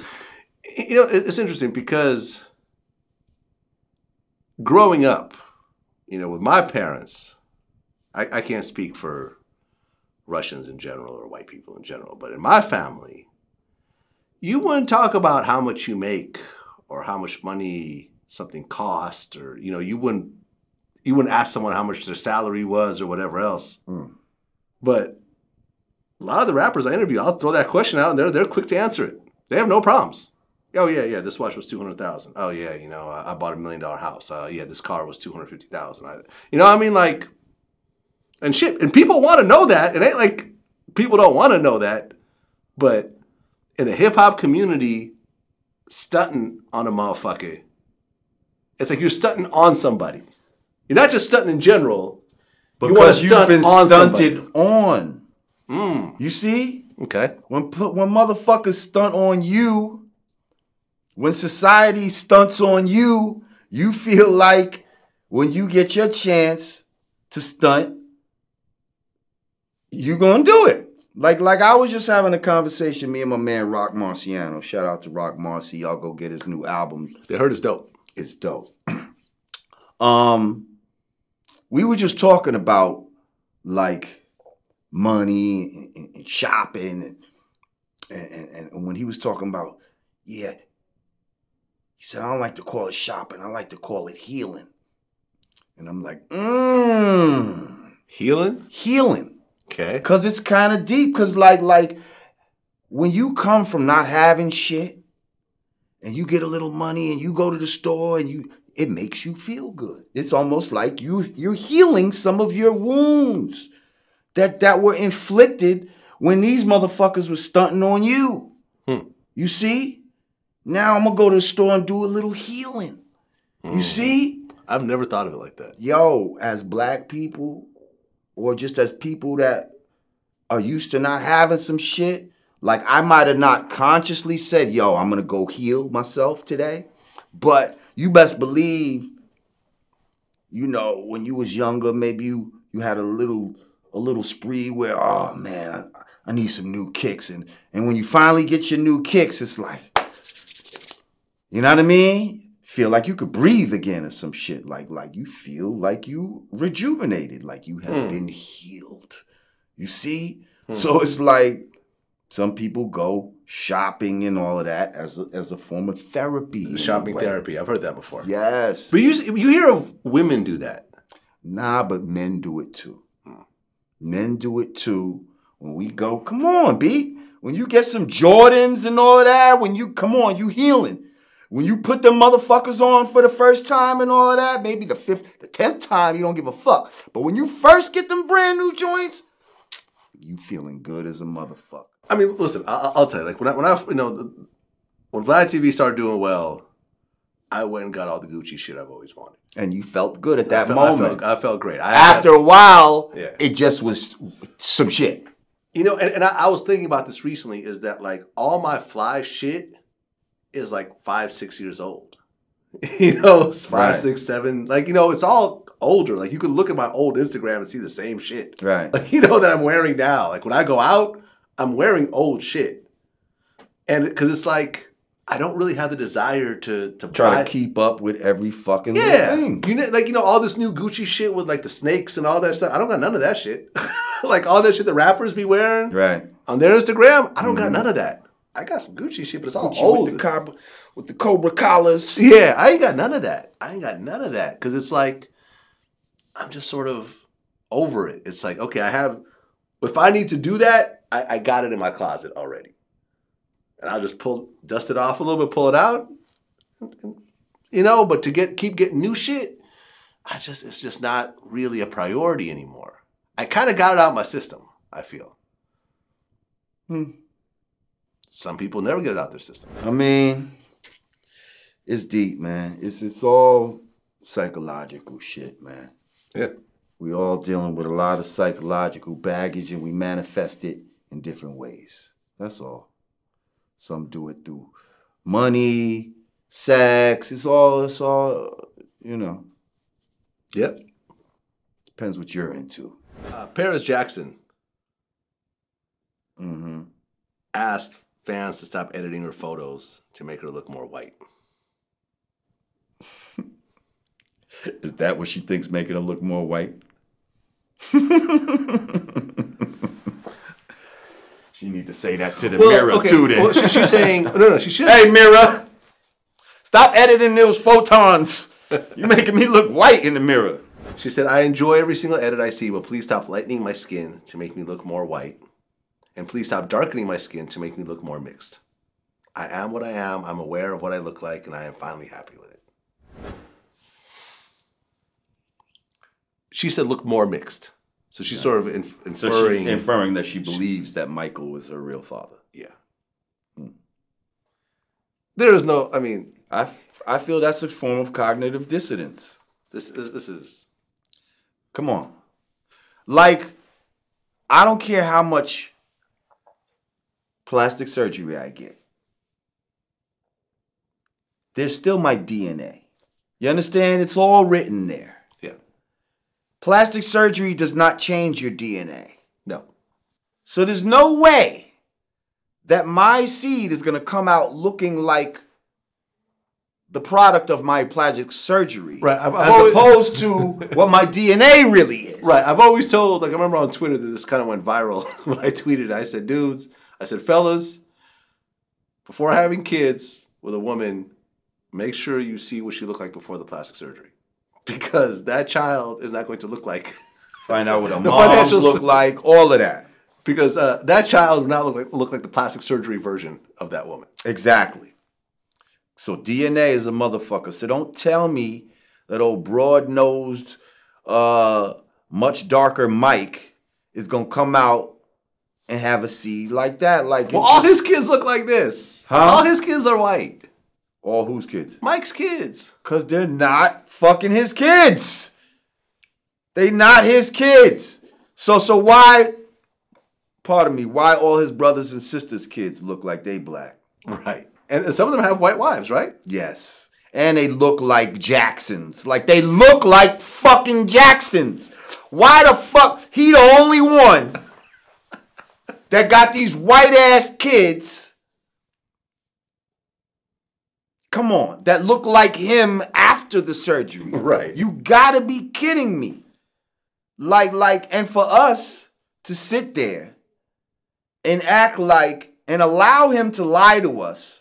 He lied to us about the vitiligo. Right, because what's his name? Quincy Jones came out and said that was bullshit. I came out and said it was bullshit. Fuck Quincy Jones, okay? I didn't need Quincy Jones to tell me. He lied about the vitiligo. He lied about the plastic surgery. Oh, I may have had one or two things. Bitch, your nose falling off. The fuck you talking about? You might have had one or two just so I could sniff better. The fuck out of here. You're lying, okay? Now, you lying about these fucking kids and want us to believe that these come from your loins, okay? When you probably ain't seen pussy since pussy had you, type motherfucker. I'm sure Mike got some pussy on the low. Yeah, but he didn't really want it. Like, you know what I mean? You never know. You never know. You never know. Nah, I feel like I know. I feel like now Prince, he was getting some pussy. Yeah. Mike, not so much. Okay. Not so much. So you were saying? I think he was jerking off to Disney movies or some shit like that. To Tinkerbell or some shit. But anyway, yeah.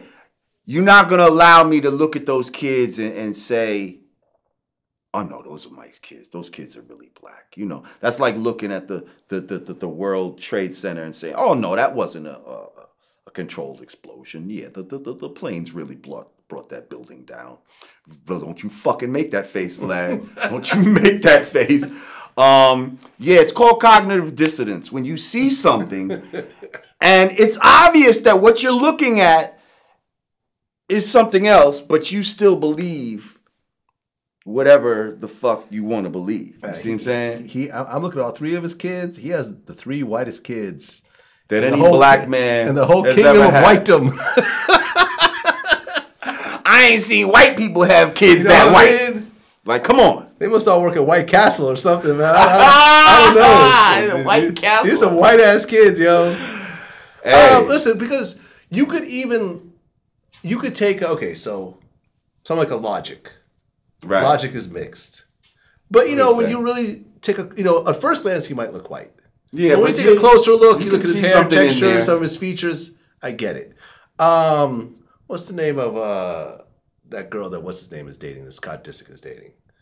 Lionel Richie's daughter. Right. Okay. Sophia Richie, I think. Okay.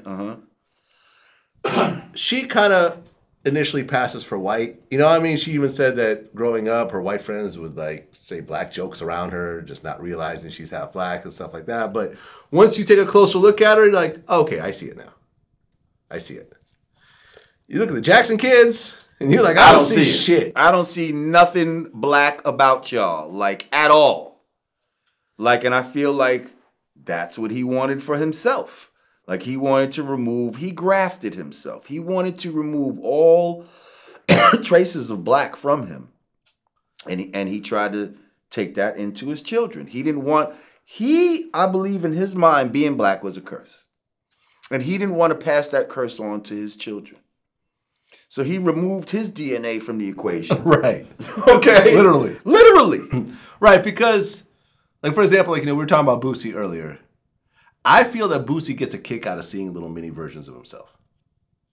You know what I'm saying? Like the fact that all his kids have the same haircut. Oh, do they? Yeah, they all have Boosie fades. Oh, that's hilarious. His sons are all required to have Boosie fades. Are you serious? I'm dead ass. Required. Not a choice. You can't have dreadlocks. Listen. You can't look like Lil Yachty with braids. You're getting a goddamn Boosie fade whether you like it or not. My little clone out this mother. Wow. I think Boosie gets off at having little Boosies running around that look like him. Because I think Boosie is proud of what he's accomplished and his talent level and stuff like that. And he's probably thinking some of that's going to trickle down to his seeds. How could you be the greatest entertainer of all time and rob your children from any of that? You know what I'm saying? Like, you're robbing your children out of potentially being even bigger than him. Right. Imagine if one of these kids had his voice. Imagine that. You could say whatever you want about Michael, his voice was on a different caliber. The tone, the tonal quality, like no From a child. From a child. Matter of fact, who would you say is a better singer than Michael Jackson? Marvin Gaye, maybe? Marvin Gaye didn't have, I think, as powerful of a voice as Michael. Maybe a little smoother. Well, Michael's voice is hard to even put, because when you say powerful, it has power in a different way because it's so high, but then it's like, but it's, I don't know, man. It's so crazy because Michael, man, when you listen to the young Mike, yo, those were some soulful ass songs. Yeah. Like those was black people's music when I was a kid. Like, and then for him to grow up and just kind of like strip all that and like literally, like mentally, physically, musically, like he ended up starting making white people's music. You see what I'm saying? At the end, like... Yeah, well, you know, after Quincy Jones, you know, because I double-checked because I wanted to make sure, but Quincy Jones did Off the Wall, Thriller, and Bad.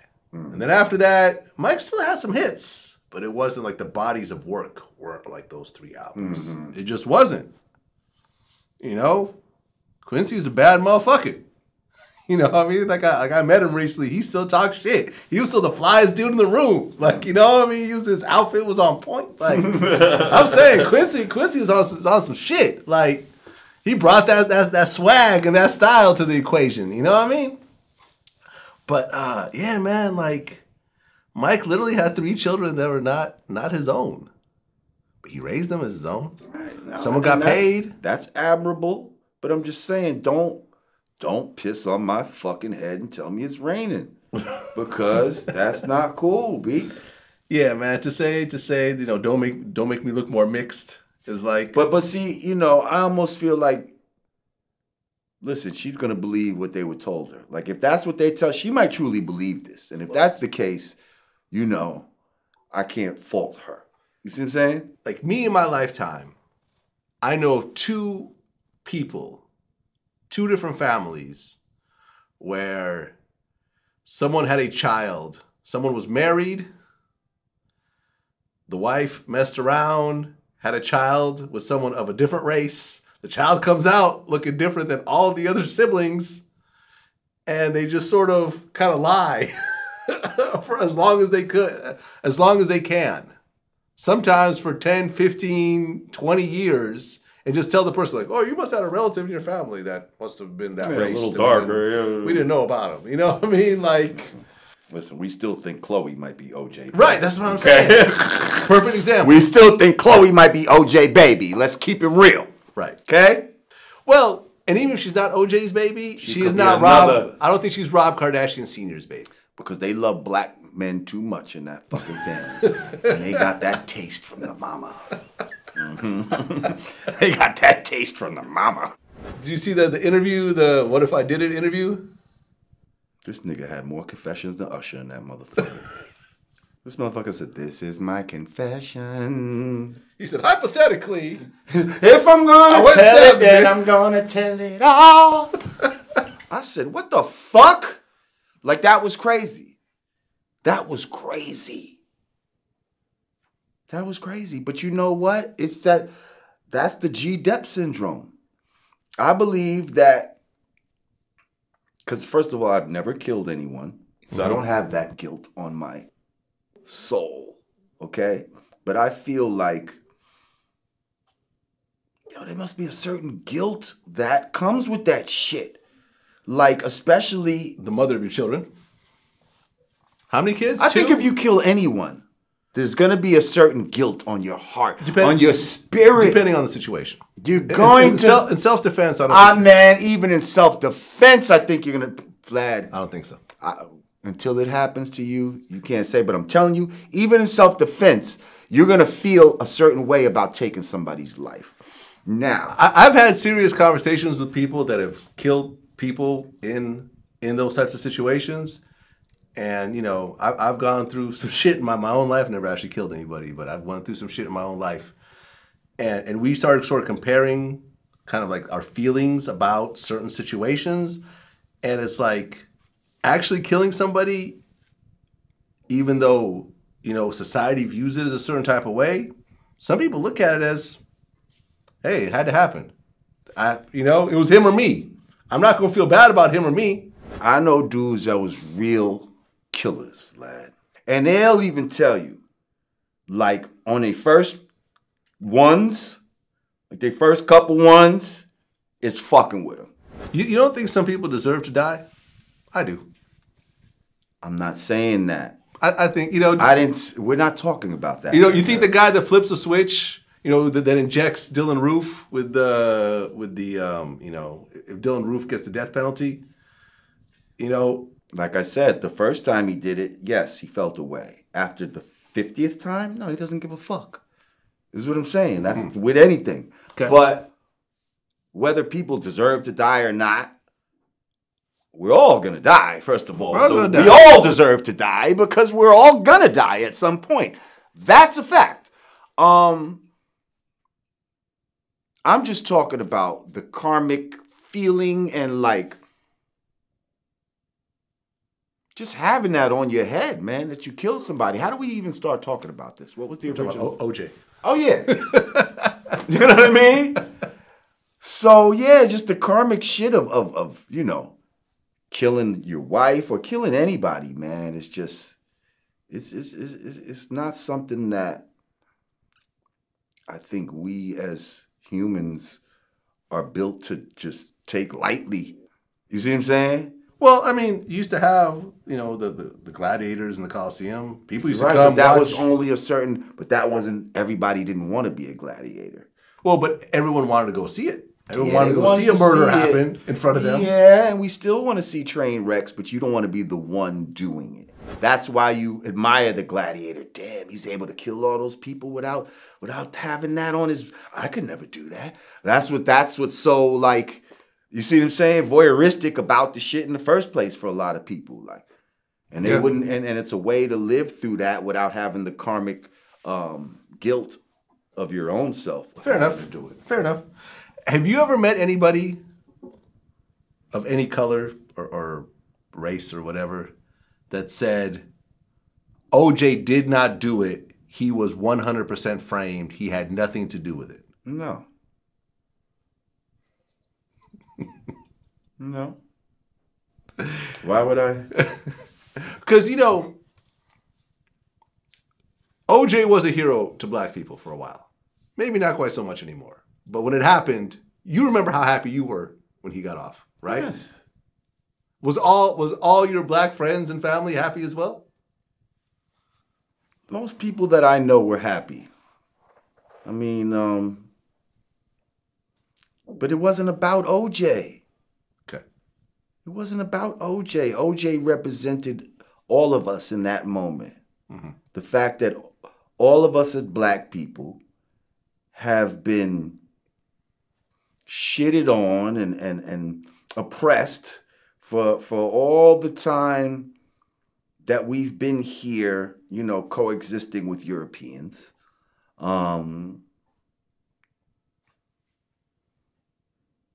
law has been used against us time and time again. They create laws or change laws to fuck black people over, you know. Again, since Europeans got here to co-mingle with us,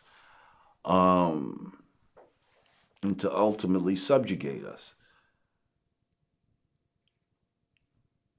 So in that instance, to see the machine backfire on itself and work in the favor of someone that looked like us, that we can identify with, although OJ had always been a sellout type of black man. You see what I'm saying? Like, from his college days, he was considered the more sellout black athlete as compared to, let's say, a Jim Brown or, you know, whoever was popping back then. So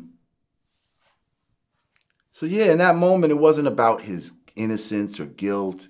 It was just the fact that this black man had amassed enough riches to where he was able to turn the system on its head, and the same shit that they do to us, he flipped it and was able to get off through the loopholes that white people use every day for themselves. That's what we were celebrating. Fair enough. Not because we thought an innocent man had been set free. Please. That didn't matter. And sorry, Nicole, but you know how many fucking sisters have been murdered and raped by white men and never even brought to justice at all? Good point. So, yeah. Sorry, Nicole, but oh well. You know what I mean? Like, oh well. Teray came on VladTV recently. Mm-hmm. And as has happened multiple times, Nas's beat picking came up as a topic. Now, Teray actually asked Nas about people criticizing him for his beat picking. Right. And Nas said, I can speak to this. I have discussed this exact issue with Nas. I don't entirely agree. I think if you look at Thief's Theme, you know, Illmatic. I mean, the beats on Illmatic are incredible. Mm-hmm. Thief's Theme, some of the other stuff on Street's Disciple. I mean, Street's Disciple is my second favorite Nas album, and I think a lot of the music there is fantastic. But, to your point, I asked Nas once, do you know what the biggest criticism of you out there is? And he said, yeah, it's the beat picking. I know this. So he knows this is out there. And he had a really interesting comment about that critique. He said, I don't want it to be too easy. I could pick the hottest beats. Everybody comes to him with their hottest beats. Just like if you're in Hollywood, if you're Will Smith or George Clooney, you see the best scripts first. Nas and Jay-Z hear the best beats first. But he's like, if I just pick all the hottest beats, that would be too easy. I want it to be a little harder for me. So it's part of him adding to the challenge of being Nas and making Nas music. That's how he looks at it. Okay. And so, after hearing that, what do you say? I'm not really buying it. I'm not really buying it. You are, as an artist, you're trying to create the best product that you can. And to, purposely, not use one of the main ingredients in that product, and it potentially churning out to be a product, a slightly inferior product, either means that Nas doesn't really care as much as people think he does, or maybe he's just using that as an excuse to say, oh yeah, I'm purposely not picking the best beats. That's what I think.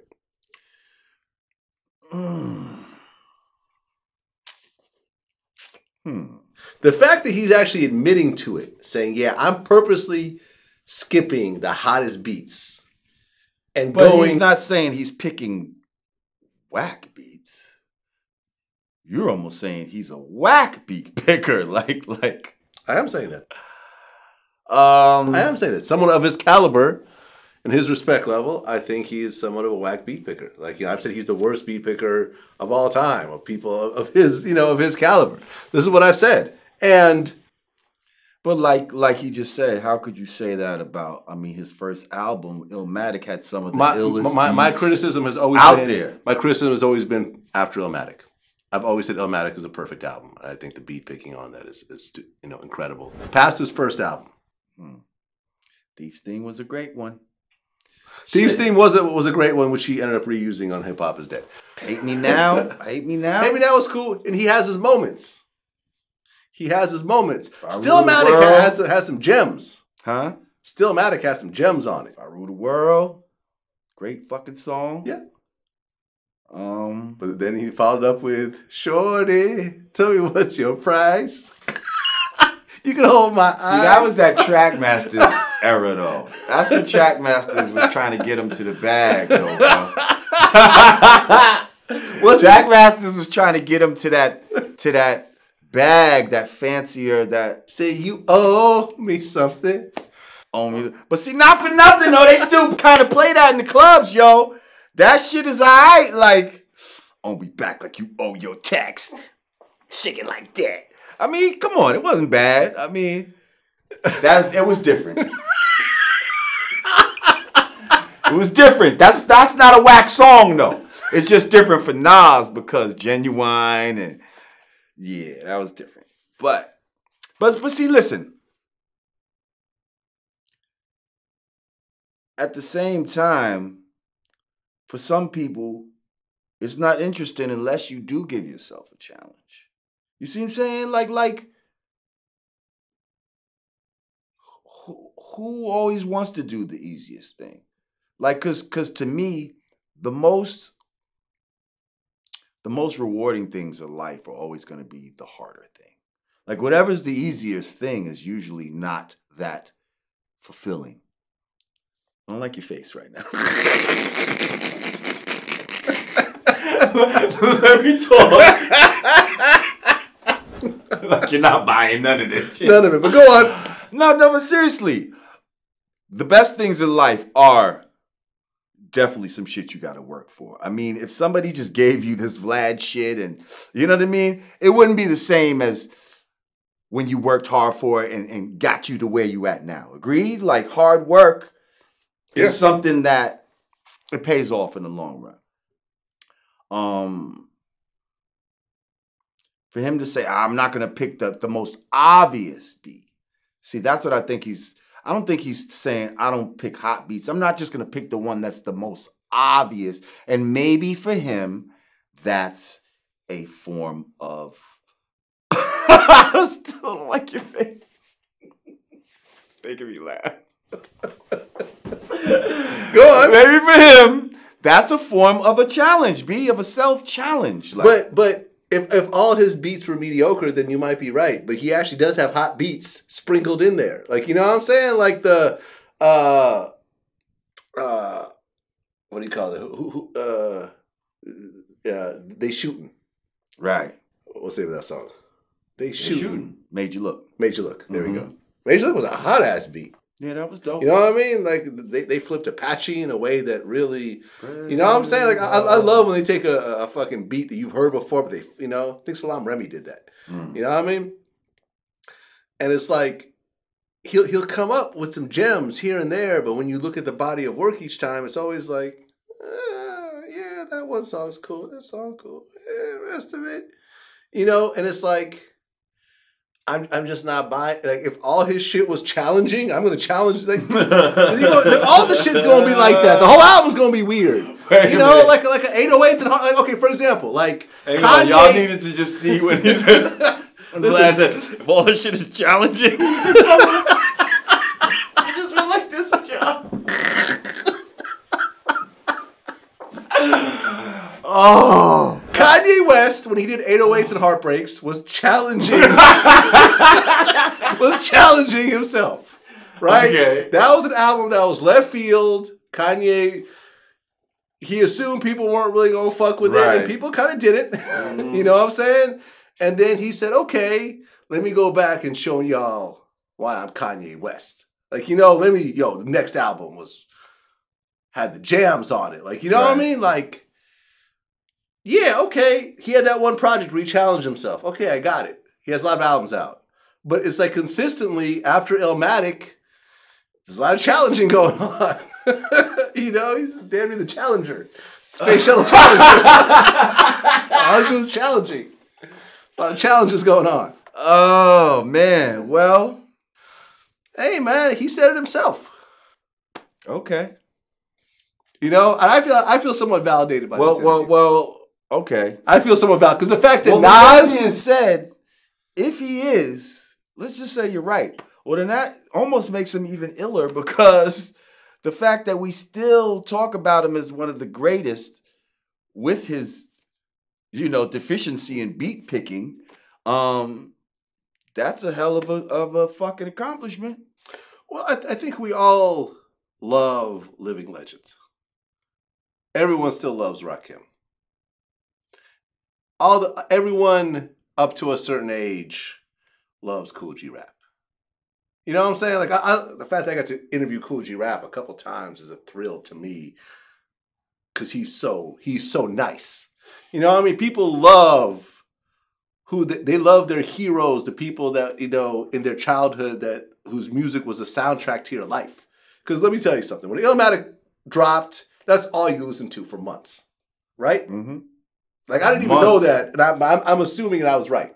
Oh, absolutely. Everybody who was a hip-hop head, they were just listening to Illmatic over and over again. And there's only certain albums that come around like that. That you're listening to that. That's the soundtrack to your life. For at least a few months. A few months. Listen to this every day. I remember where I worked when that album came out, and I remember going to work, listening to it on the way to work, and, you know, the shit that happened, you know, it becomes a soundtrack. An actual soundtrack to a chunk of your life. Mm-hmm. And you're still alive. Like, you know what I mean? You still see him perform and whatever else. Yeah, you're going to love this dude. You're going to love him for what he did and what he brought to your life. But there's a lot of people like this. You know what I mean? There's a lot of very important, you know, shit, Quincy Jones. Like, damn, like I when I got to meet and talk to Quincy Jones, it was like, yo, this is the guy who did Thriller. Like, God damn. You know, and those people are always going to be looked at and put on a pedestal while they're still alive and long after. Nas is definitely one of those. But that don't mean you can't criticize him. That means you can't say, well, this is dope, but not all this is dope. You know? I mean, you know, Tupac had a great, like, he had an incredible run with, like, you know, Me Against the World, All Eyes on Me, Machiavelli. Those were 3 great albums. His first album was okay. Strictly for My Niggas? No, before that. He had one before that? He had one before that. That's what I'm saying. The one, Brenda's Got a Baby. Apocalypse Now? Was that what it was called? I think, yeah, Apocalypse Now. Yeah. Brenda Got a Baby was on there. All right. And that was dope. But like Trapped was cool. I remember even when it came out, people weren't really like Brenda Got a Baby came out. Keep Your Head Up, I think, was on that too. It was like, oh, okay, these are okay. You know who I think is the biggest hit and miss artist? Who's that? LL. Mm-hmm. LL would have some albums that would bomb, and then the next one would be like some bullshit. But then he'll come back, right? With some other shit that was fucking crazy. 14 Shots to the Dome, the one with pink cookies on it. Right. That shit was whack. Yeah. Yeah. But he even said it. I remember seeing an interview where he even said it was whack. He was like, he usually like, look how whack this cover is. Yo, you know, but like, he'd even like, but he'd have songs that were like, I'm telling you, I didn't like Going Back to Cali back when it first came out. Mm-hmm. You see what I'm saying? But that was early in his career. He still had many dope shit after that. Like, so it was like Mama Said Knock You Out came out after that. And miss, hit and miss, like, but he had a lot of hits, but he damn sure did have a lot of misses too. And is he still a living legend? Absolutely. So yeah, that's when you think about it. I mean, nobody is 100%. Jay-Z's second album was questionable. Yeah, I'll give you that. The one with Babyface and Touch Me When I'm Gone. Okay. The Sunshine. Yeah. There's a certain stigma that an artist, that a rapper or musician in general keeps when they just stick to music. Because you look at like an Ice Cube, and although he was considered one of the all-time greats at rapping, he kind of became known as the guy who did the Family movies. Right. After a while. LL too. LL, Will Smith. Mm-hmm. Not that Will Smith was considered one of the greats, but shit, he has a Grammy. People were fucking with what he was doing. Mm-hmm. Summertime is an all-time classic song. You cannot front. Parents just don't understand. It was dope. You know, dope at that time. I think I could beat Mike Tyson, like, you know what I mean? But like, I think Summertime was his big mature hit. Right. That it was like, okay, this is not the jokey song. This is an actual cool summer anthem that everyone was. Well, people thought he was trying to sound like Rakim on that record. Remember that? Yeah. Right. But you know, but he just became the movie guy, so you kind of just forget about his musical shit. Latifah Whereas too. Same thing with Latifah, right? Whereas Nas, he's been a rapper the whole time. Jay-Z, he's been a rapper the whole time. Mm-hmm. You know what I'm saying? Yep. Tupac was in this interesting kind of transition where he was acting, he was rapping, but he was kind of going hard on both. You know, I think what happens is, and I've heard this before, is that the Hollywood money is so good that you like, fuck this. So you just say, fuck this rap shit. Right, but Tupac was going hard on both. Right, and from what I was told, he was getting ready just to say fuck rap in general. Before he died, he was supposed to give Machiavelli away as a free mixtape. Wow. That's how much he was over it. Wow. And that was a great album. Might be his best album. That and All Eyes on Me are my two favorites. But like Pac was like, fuck it. Like because there was a story I heard that he was supposed to be Will Smith's character in Independence Day. Whoa. He was about to do the big budget. Whoa. Really? Sci-fi action type shit. And if he had pulled that off, because think about it, Will Smith was not the number one choice, even with the Pac story, rumor, whatever. No one wanted to put Will Smith in that role. He was not. He was the Right, he was the Fresh funny Prince. guy. Yeah, he wasn't no. He wasn't an action Didn't star. have to bulk up a little bit. Right. Like nobody believed that Will Smith could pull off that role. Right. And after he pulled it off and killed it, he is now Will Smith, the action star. Men in Black. Right. That was I Am Legend. a turning point for him. Oh, it was a massive turning point. And now that I think about it, hell yeah, Pac could have played that fucking role, right? Yeah. And if Pac had pulled that off, he might have been the next Will Smith. Because think about it, he had the look. The ladies liked him. Like, you know what I mean? Like, he had the rawness. He could have been bigger than Will Smith. He was a little crazy, so, you know, there's there's that part. But, you know, but let's just say this, he managed to calm down and say, okay. Right. Because he was actually, like, he was supposed to be fucking with, like he was really fucking, because he was engaged with Quincy Jones's daughter. So from what I understand, Quincy was supposed to, like, you know, basically, you know, introduce, you know, pull him into his machine and everything else like that. You know what I mean? And, you know, he got killed, unfortunately. But think about it. Like, you just, like, as raw as Ice Cube was, he just doesn't get mentioned like the Nas is. You're right. And, you know, and I would say, as a rapper, I actually like Ice Cube better than Nas. Ice Cube in his prime, I like better than Nas in his prime.